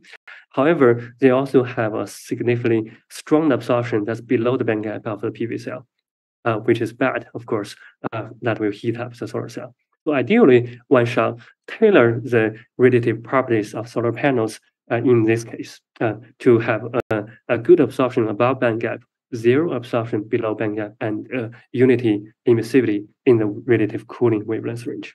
Right. So with that, we have designed this photonic radiative cooler that can have near infrared solar reflection and broadband anti-reflection properties above bandgap, and at the same time with strong radiative cooling properties, and that leads to about 6 to 10 degree temperature reduction, and which translate combining with its anti-reflection properties translate over 1% efficiency gain. So for those of you who work in the PV, especially silicon PV industry, this number is actually quite a large number, right? So, so this is really our first thinking. Now, as we know that we have these PV cells and a solar thermal plant, which essentially acts as a heat engine setting up utilizing the temperature difference between the Earth's surface and the sun. This thing works like a photon heat engine, all right? So the question then is, can we also do the similar things by setting up, by utilizing the temperature difference between the Earth's surface and the space, and doing a heat engine in between similarly? The question is again, yes. So we have tried it in different ways. So the first work we have done is really a reverse or a mirror system of a solar thermal plant.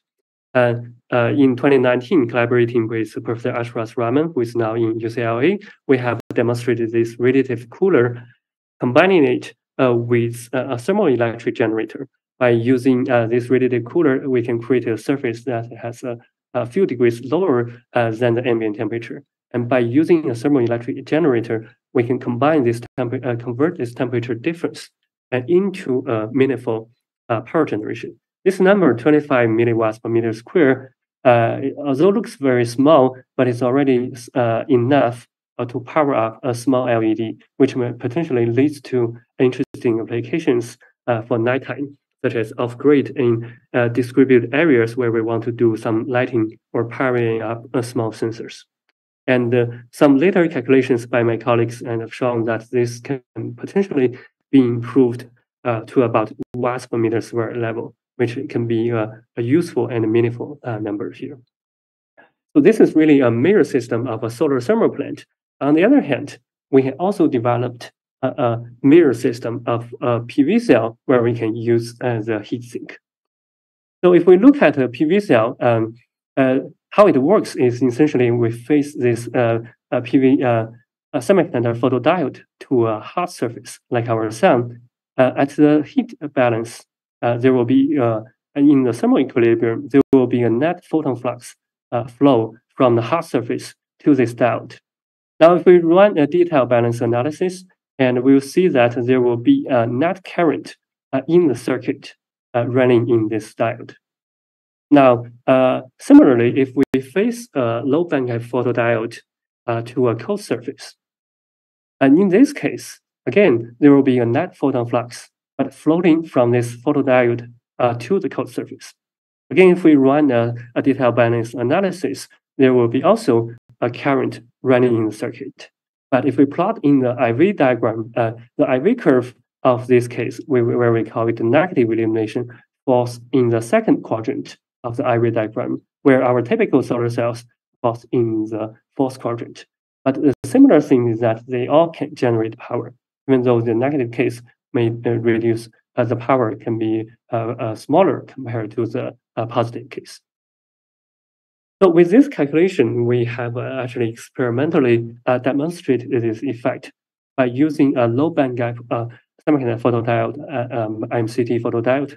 By using this setup, we can face it to the sky, and indeed, we can measure this direct electric power generation using such a scheme. Even though the number is small, but from the theoretical calculations shown that it have a very large room to improve for direct power generation. And the theoretical limit of this approach is actually very similar to the direct solar thermal version of this energy harvesting using the space as a heat sink, right?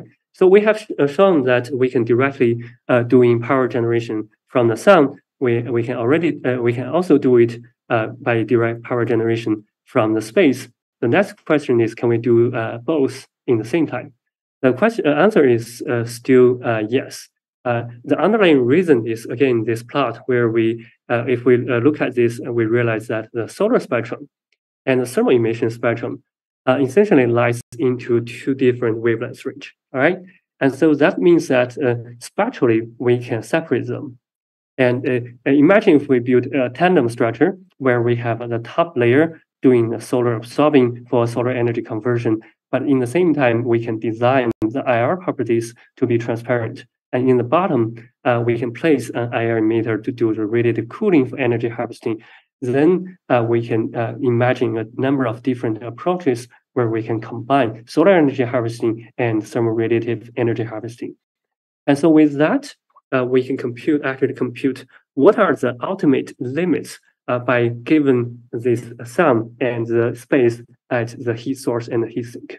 So with that, we can actually show that the theoretical limits of really using this thermal radiation for energy harvesting can go far beyond the well-established solar energy harvesting limit.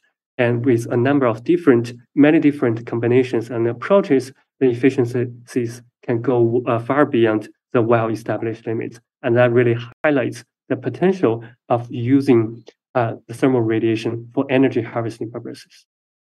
So in this calculation and our previous calculations, we mostly highlight the spectrum engineering. So in the very last part of my talk, I just want to briefly show, as I already have discussed, our transparency window here. But if we look at this transparency window of the atmosphere, it's actually very angle dependent, right? So when it's at a very large angle, the atmosphere transparency will drop significantly. So therefore, if we can develop a spectrally and angularly selective emitter, then we can actually have the radiative cooling performance can further can be pushed to a further extreme performance as compared to a selective emitter. And so with that in mind, my student Sandeep have designed this thermal emitter by using a one-dimensional photonic crystals combining different effects. And we can design this spectrally and angularly selective emitter, which really shows an improved radiative cooling performances.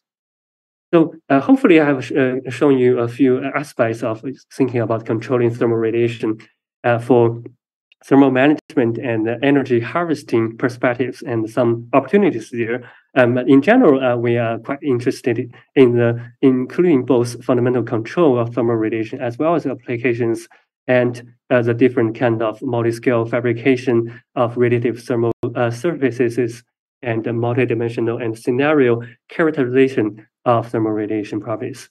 So for that, for those of you who are interested in this field, I can point you to some of our review papers. One is on the radiative cooling, and one more focus on the fundamental properties of thermal radiation. So lastly, similarly as Jyoti did, I also want to briefly say that our team even though it's fast growing, we're also hiring have different positions like from students, postdocs, and we also have positions for visiting professors and research faculty positions. So for those of you who are interested, please contact me. So let me stop here and acknowledge my collaborators and my team members and funding support. Thank you very much for your attention. I'd be happy to take any questions. Thank you. All right. Since I'm the moderator, I think I shall stop sharing my slides here, and we can move to the panel discussion session and save the question there. So let me again share this slide here. Can you see my screen? Yes. Yes. All right. So let me play it here. And so with all the talks concluded, and let's move to our panel discussion. So let me first introduce our panelist, Professor Lin Zhou from Nanjing University. So Professor Lin Zhou is a professor, currently a professor in the College of Engineering and Applied Science at Nanjing University, China. Her current research interests are sustainable plasmonics, nanophotonics, and thermal metamaterials. Specific research topics include random metamaterials for solar energy conversion, alkali metal plasmonics, and low-powered reconfigurable plasmonics. She is currently leading the nanophotonics group in the Research Center of Solar Thermal Conversion of Nanjing University. So welcome, Professor Lin Zhou, for joining us in the panel discussion. All right. So Okay. now we have everyone on the stage. I think, can we see everyone on the stage? I think we have everyone here. Yeah. Okay. All right. So we can thank you again for joining us in this panel discussion, and thank you for especially Ivan and Jyoti for giving us this wonderful talks. Maybe let me start with a quick question, just out of curiosity. So, how do you actually get into this field of your research? Maybe Ivan, you can start. Yes, actually, it was related to thermodynamics. When I started to do my PhD in the group here, we used to have approaches on general on thermodynamics, on statistical mechanics, and at that time there was the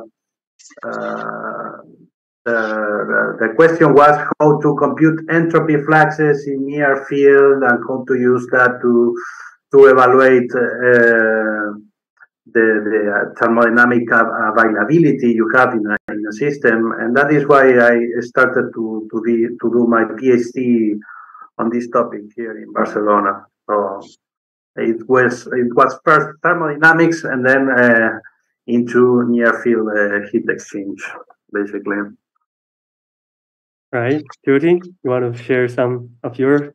So in my case, it was when I started my PhD, I was all interested in solar cells. I was interested in optics and light in general. But I was introduced to radiative cooling by Professor Nanfang Yu in Columbia University. Mm-hmm. Back then, they were working on silver ants. So these silver ants can go into the desert at the hottest time of the day, when it's too hot for their predators to come out. But they have these coating on their back that allows them to radiatively cool and stay just cool enough to find food. So I was fascinated by the topic and the fact that, like, in countries like mine which suffer from heat, this can be a really exciting technology. So I kind of stayed on it. Later on, when I joined Professor Yuan Yang's group formally, he was very kind because that topic was also very new to him. But he was very kind and supportive when I was like, I wanted to say I want to study this. It was new for both of us, but it worked out. So that's my journey. Okay. Thanks so much for the kind invitation of Professor Wei Li, and so that I have the exciting chance to join your talk on the exciting topic of thermophotonics. Okay. Although I have read most of the papers our speakers published in the previous journals, I still feel really amazing that our speakers give rather impressive scientific talks on their stories. And we see that our speakers show their intriguing achievement on how to harvest thermal energy from the thermal radiation like the sun, or from the coldness originating from the outer space. It is really interesting. So I think a brief question to Wei, that we know that the maximum energy we can obtain from the solar irradiance is about 1,000 watts per meter square. I mean, without external optical concentration. So what is the upper limit of our available energy from the coldness of the spin? I know one of the key parameters may be the temperature, right? Could you please show more chances for our young students to break through this physical limit? Thank you. Thank you for that, Joe. This is a great question. So we actually, we actually had did this kind of analysis in the past few years. As you mentioned, that in solar energy harvesting, that in total incoming solar flux is about 1,000 watts per meter square, right? For a single junction cell, that limit is usually like the Shockley quadrant limit, nearly 33%, and that's typically most of the PV people are pursuing, right? And if we do some tricks like using TPV or using even more exotic non-reciprocal systems, that can goes to 85% and ultimately to 93%. But I think that's very far. That needs a lot of work. For the outgoing the radiative cooling, the total, if we think about a black body, radiative cooling, considering temperature at 300 Kelvin, a black body emits a heat about 450 watts per meter square. So this number actually is not that small compared to the solar, right? It's nearly half. However, considering the atmosphere, if we consider the atmosphere transparency window and the downward radiation from the atmosphere, the net cooling number will be reduced around to about 150, and that's shown by many calculations from Jyoti and many other people's, depending on the atmosphere conditions, but that's roughly around this number, 150. Some people say 130 or 100. So that's the heat flow, net heat flow. But if we consider this energy conversion, what I described in this energy harvesting part, the theoretical limits for this called black body limit, if we do not consider the atmosphere, it's about 55 watts per meter square. And if we consider the atmosphere, it's reduced to 1/3, so roughly around 50, somewhere between 15 to 20, which is of course much smaller than PV. But I think in some scenarios it is still meaningful. For example, at night, right, where we don't have PV. And on the other hand, if we have the ability to combine this with solar, then because those two, as I briefly mentioned in the talk, those two in principle do not conflict with each other. So in principle, it can be stacked. So that will give us a potentially higher energy conversion. And if we have the ability to further, this is all based on the 300 Kelvin calculation, but if we have the ability to further increase of the temperature, then this outgoing thermal radiation in terms of the power and numbers will be significantly increased. So yeah, I hope this makes sense. I'm sorry for the so long question, but anyway, I think our audience will really appreciate from the long results from Wei. Thank you so much again. Okay, for Jyoti, I still have a very interesting question for you. I remember that you show us a very impressive timeline of the radiative cooling development, right? We remember there are 2 great Nature Science papers from Shanhui and Xiaobo's group, right? But it is still, for me, it's really, really intriguing achievement from you and Yuan's group, that you have developed the scalable and really sustainable design for the radiative cooling, right? So a really small question is that I know that your material employed in your science paper is the PVDF, right? The porous PVDF material. This is quite simple from the lithium ion battery community. So I'm not sure whether it is just accidental findings or there are some other story behind it. That's an excellent question. So, as I mentioned previously, I first learned about radiative cooling from Professor Nantanya, and I then moved to Professor Yuan Yang's group, and he mainly does batteries. And I learned about phase inversion in a different paper, but I was just interested in chemistry in general, because I think compared to what we often do in clean rooms or in solid state physics, chemistry actually helps us make things at a much larger scale. So I was always more bent towards that.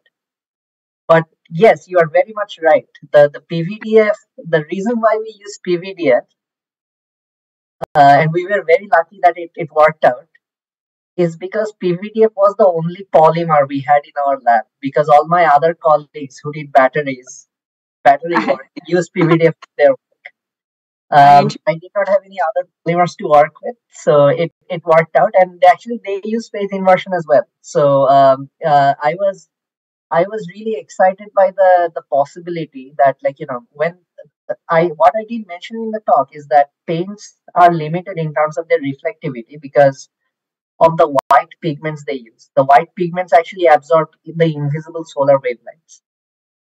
So the solution at our end was, okay, why don't we just get rid of the pigment and just leave air voids that can still scatter light?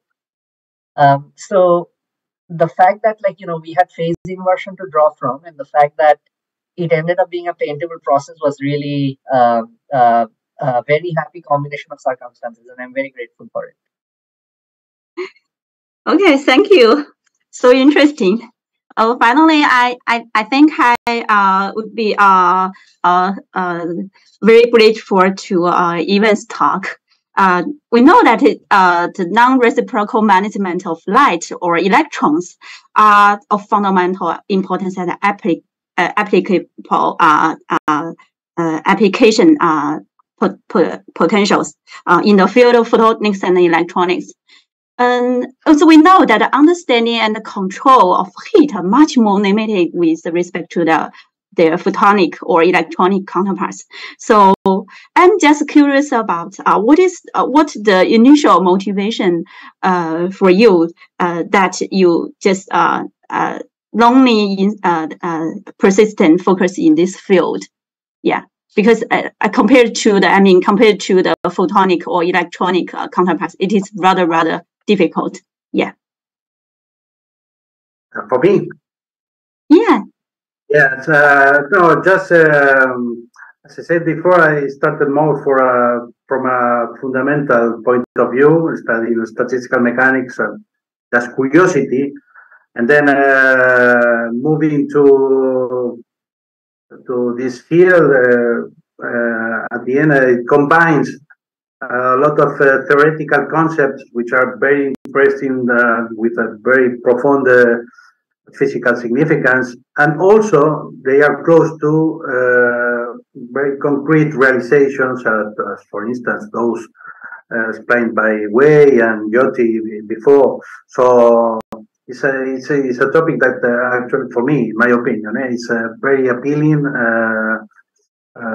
from a theoretical point of view, but it's not just theory, but it's close to reality. There are some potential applications with important impact. So at the end, this is why I like this field, actually. Oh, that's great. A very short question. I mean, for even that, I also noticed that the thermal rectification by the pyroelectronic system can also harvest energy of about 100 milliwatts per centimeter square. Oh, it is amazing, really. So, could you please just briefly talk about the key parameters that may determine the upper limit of the harvest energy? Thank you. The harvesting using the pyroelectric device, the key parameter is basically this is the pyroelectric activity of the material. I mean, if you use this kind of harvester, so this is something intrinsic, an intrinsic property of the material. You need to have a pyroelectric material working in the good temperature range and with a high pyroelectric coefficient. It's the pyroelectric coefficient what dominates the behavior. This regarding this energy harvesting devices. Okay, thank you. The pyroelectric coefficient of the material. Okay, just. So, by the way, Wei, I remember another small questions from your talk. I remember that you conducted the radiative thermal management in the silicon PV cell, right? And finally, you obtain like 1% efficiency in promotion. I mean, is it the EQE or the system efficiency promotion? That efficiency is the total PV energy it's the power efficiency conversion. Power conversion efficiency. I see. Thank you. And just to maybe I saw one question from the chat box. Let me briefly read this question. So the question is, the mid-IR blackbody emitter usually needs to work at higher than 500 Celsius to have a proper efficiency. Is it possible to make an efficient mid-IR light emitter by designing a special surface so that the radiator can work at a much lower temperature, yet remain a high radiation efficiency around mid-IR band? I'm not sure I fully understand this question, but I think maybe this question goes to Professor Lin Zhou, as I know that your group and Professor Jiazhu's group is doing some this high temperature emitter designs and works. Can you see this? Yeah, we do have some works on the high temperature, like selective absorbers for solar thermal PV. And for these systems, the material stability is one of the key problems. Yeah, and the metal surfaces sometimes suffer from the poor high temperature stability. And I remember that I have a material case like use a few layer thermal emitters with extremely sharp thermal emission, like the near infrared, like the in a near infrared wavelength. But even though we have a very delicate design from the spectrum size, but once we put it into our setup, I mean the high temperature setup for the STVV, the overall efficiency is still really, really poor. So I mean that it is still a huge space for the improvement, but it is rather challenging. I mean, it is still rather challenging in the future. Okay. I see. Thank you. Yeah, maybe just to add up on this question is I think as Professor Lin Zhou discussed at high temperature, the material stability is a very big challenge. As I learned from previous discussions with many groups, this is a very difficult test, not only for solar TPV but also for TPV designs and these things, because at high temperatures, the material's stability is very difficult.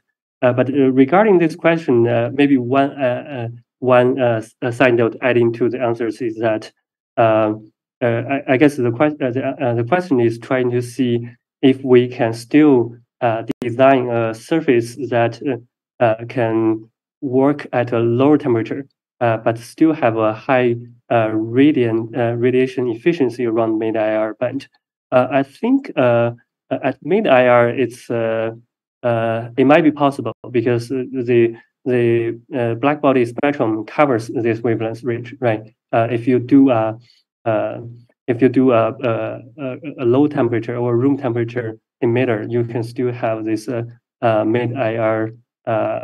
If you're referring this mid-IR to 10 micron, then that's definitely yes. But if you are referring this mid-IR to 3 to 5 micron, that's a bit difficult because the thermally populated photon energy it doesn't have much in this 3 to 5, right? As most of the energy spends in the from 5 to 20 and peaks around 10.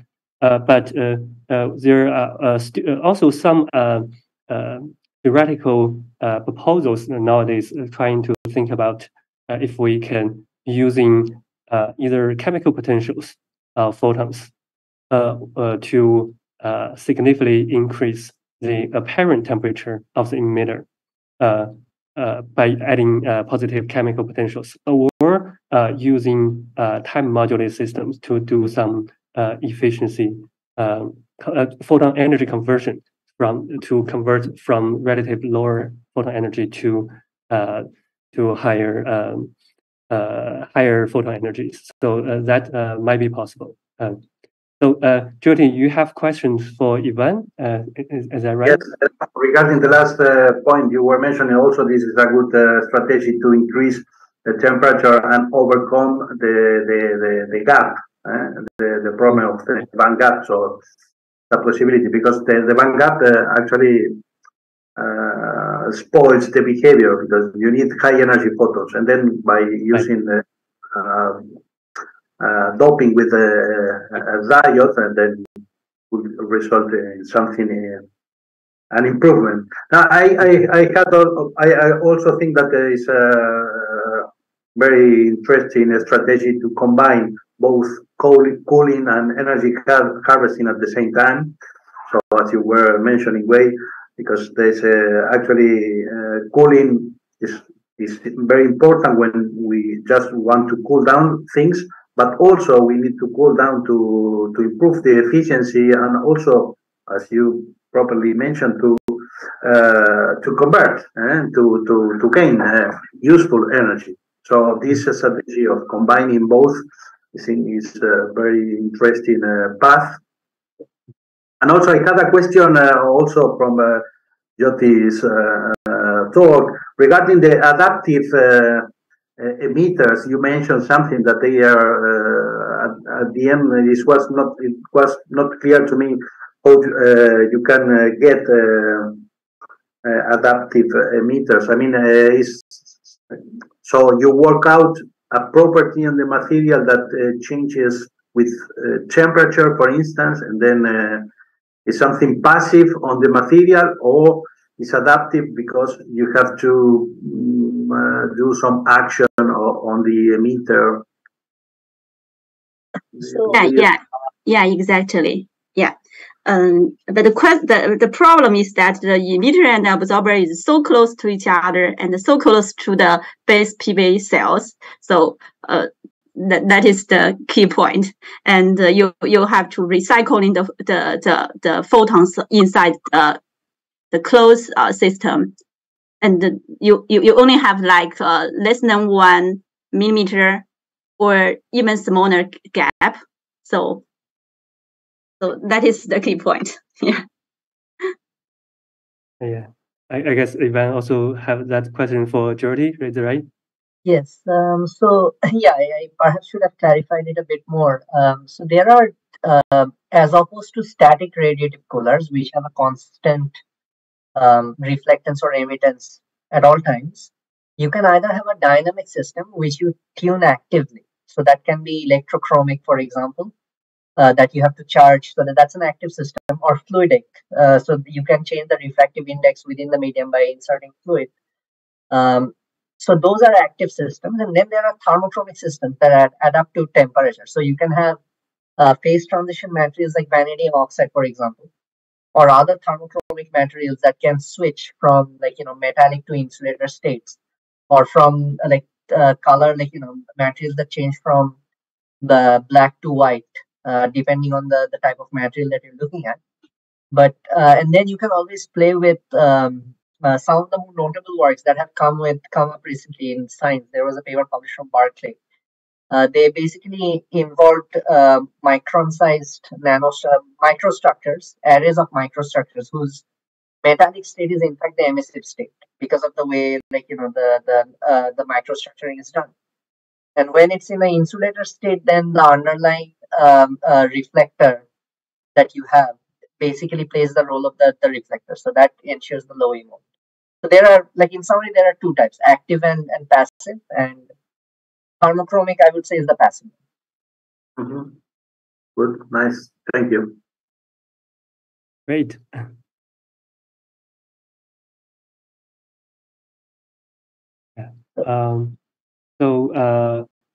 Yeah. Just to follow up on the previous question that Professor Lin Zhou asked Jyoti, that reminds me of something I wanted to ask Professor Lin Zhou as well, because we know that you and Professor Jiazhu have worked on this sodium-based plasmonics as a novel materials for plasmonics and photonics. So similar question to you is that does that inspiration also comes from a different disciplinary, say like a battery or different field, or that comes out of yeah, exactly. This is a very interesting question. That actually this just very similar or similar case. We have the chance to deal with the alkaline metals just because in our group that we have many students do with the lithium metal batteries. So an accidental experiment, our students saw that the melting sodium metals just looks like really bright appearance. It inspired us to think about the physical origin of this phenomena, and then we ascribed the bright appearance of the sodium metal to the low optical loss, and we just persist to pursue the low optical damping of the plasmonic metals. That is the story. Okay, thank you. Cool. Thank you. Yeah. All right. So do we have any other questions or things? I had one question for you, Wei. And that is to do with the photonic stacks that you showed. So one question that I have is often the optical properties of these stacks are angle dependent, right? So a bit like butterfly wings, they can be a bit iridescent, like depending on what angle you're looking at them, the color changes. but it may not always be the most desirable solution if the color changes from your depending on the angle of view.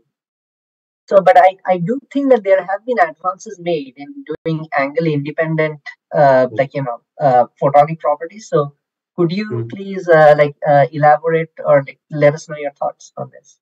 Yeah, great question. So I think if I'm right, I think you are pointing to this colored surface, right? This multi-layer stacks, right? Yeah. So let me try to answer this in a few different aspects. The first is in this design, specifically, we actually taken into this angular effect into consideration when we design it. So these two structures, their angular dependence is actually quite weak. It's because they are, from our understanding, is that they are partially absorbing. So we know that if it is only like a bandpass filter, then it's very angular dependent. But when you add absorbing medium into it, then this dependency can be in some way to be reduced. So those two structures are actually not that angular dependent. So there's a spectrum design. We actually have that into account. And second is you are right. There are now many approaches to do this to try to do it in this angular independent fashion. In terms of this film stacks, when we do it, we actually try to to do it on these rough surfaces. Say like at that time we tried on doing it on this unpolished silicon wafer. So that those rough surfaces somewhat average out these angular properties, and in the end, the deposit surfaces they are just like a normal, like typical surfaces. So so I think indeed there are different ways, and later work as we showed collaborating with Professor Jiazhu's group using different material systems, and then this angular dependency will naturally be removed. So I'm not sure if that answers your question, but yeah. Thank you. Mm-hmm. Okay, Anna, are there any other questions? If not, perhaps we can conclude our panel discussion. So thank you all again for joining the panel discussion. So to really close out this session, something I have to do is to give us speakers the certificates to thank their contributions to these talks. So the first one goes to myself, which right. So, but for me, I would say just thank you for ICANX for this platform. This is a really a wonderful platform for people sharing, especially for young scientists to sharing their works and to discuss and promote and share their perspectives.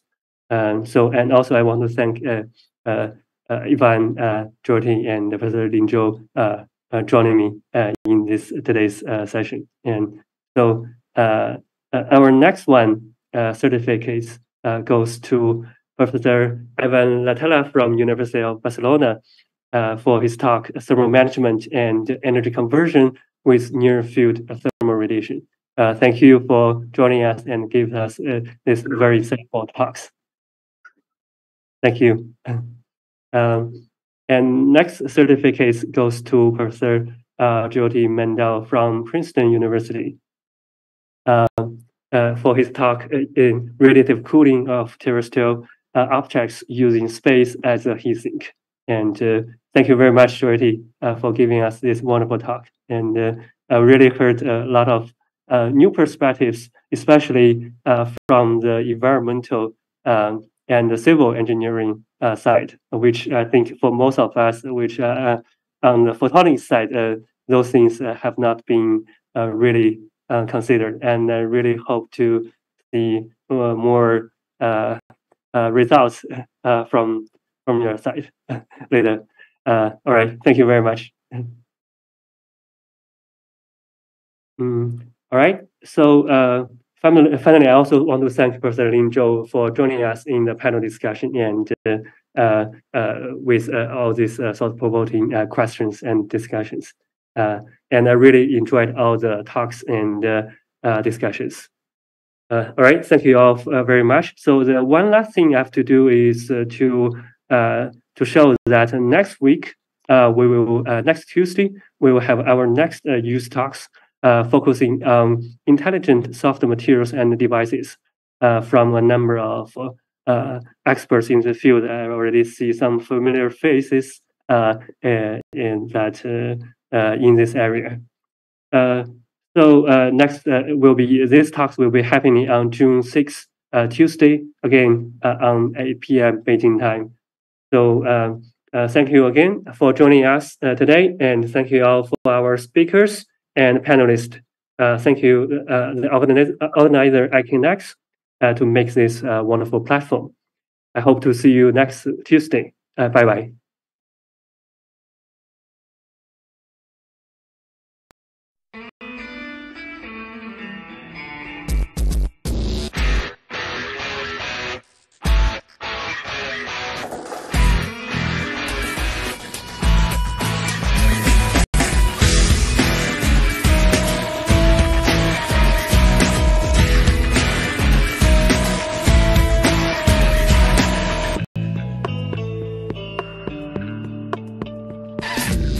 不再是奇迹，不再是幻想，此刻真感觉全世界为我鼓掌，不必太在意身旁惊奇的目光，可以点点头，可以放声歌唱。我创造奇迹，我拥有梦想，我希望看见所有骄傲的脸庞，不再为曾经失败放弃或感伤，努力才是真的方向。I can， 没有什么可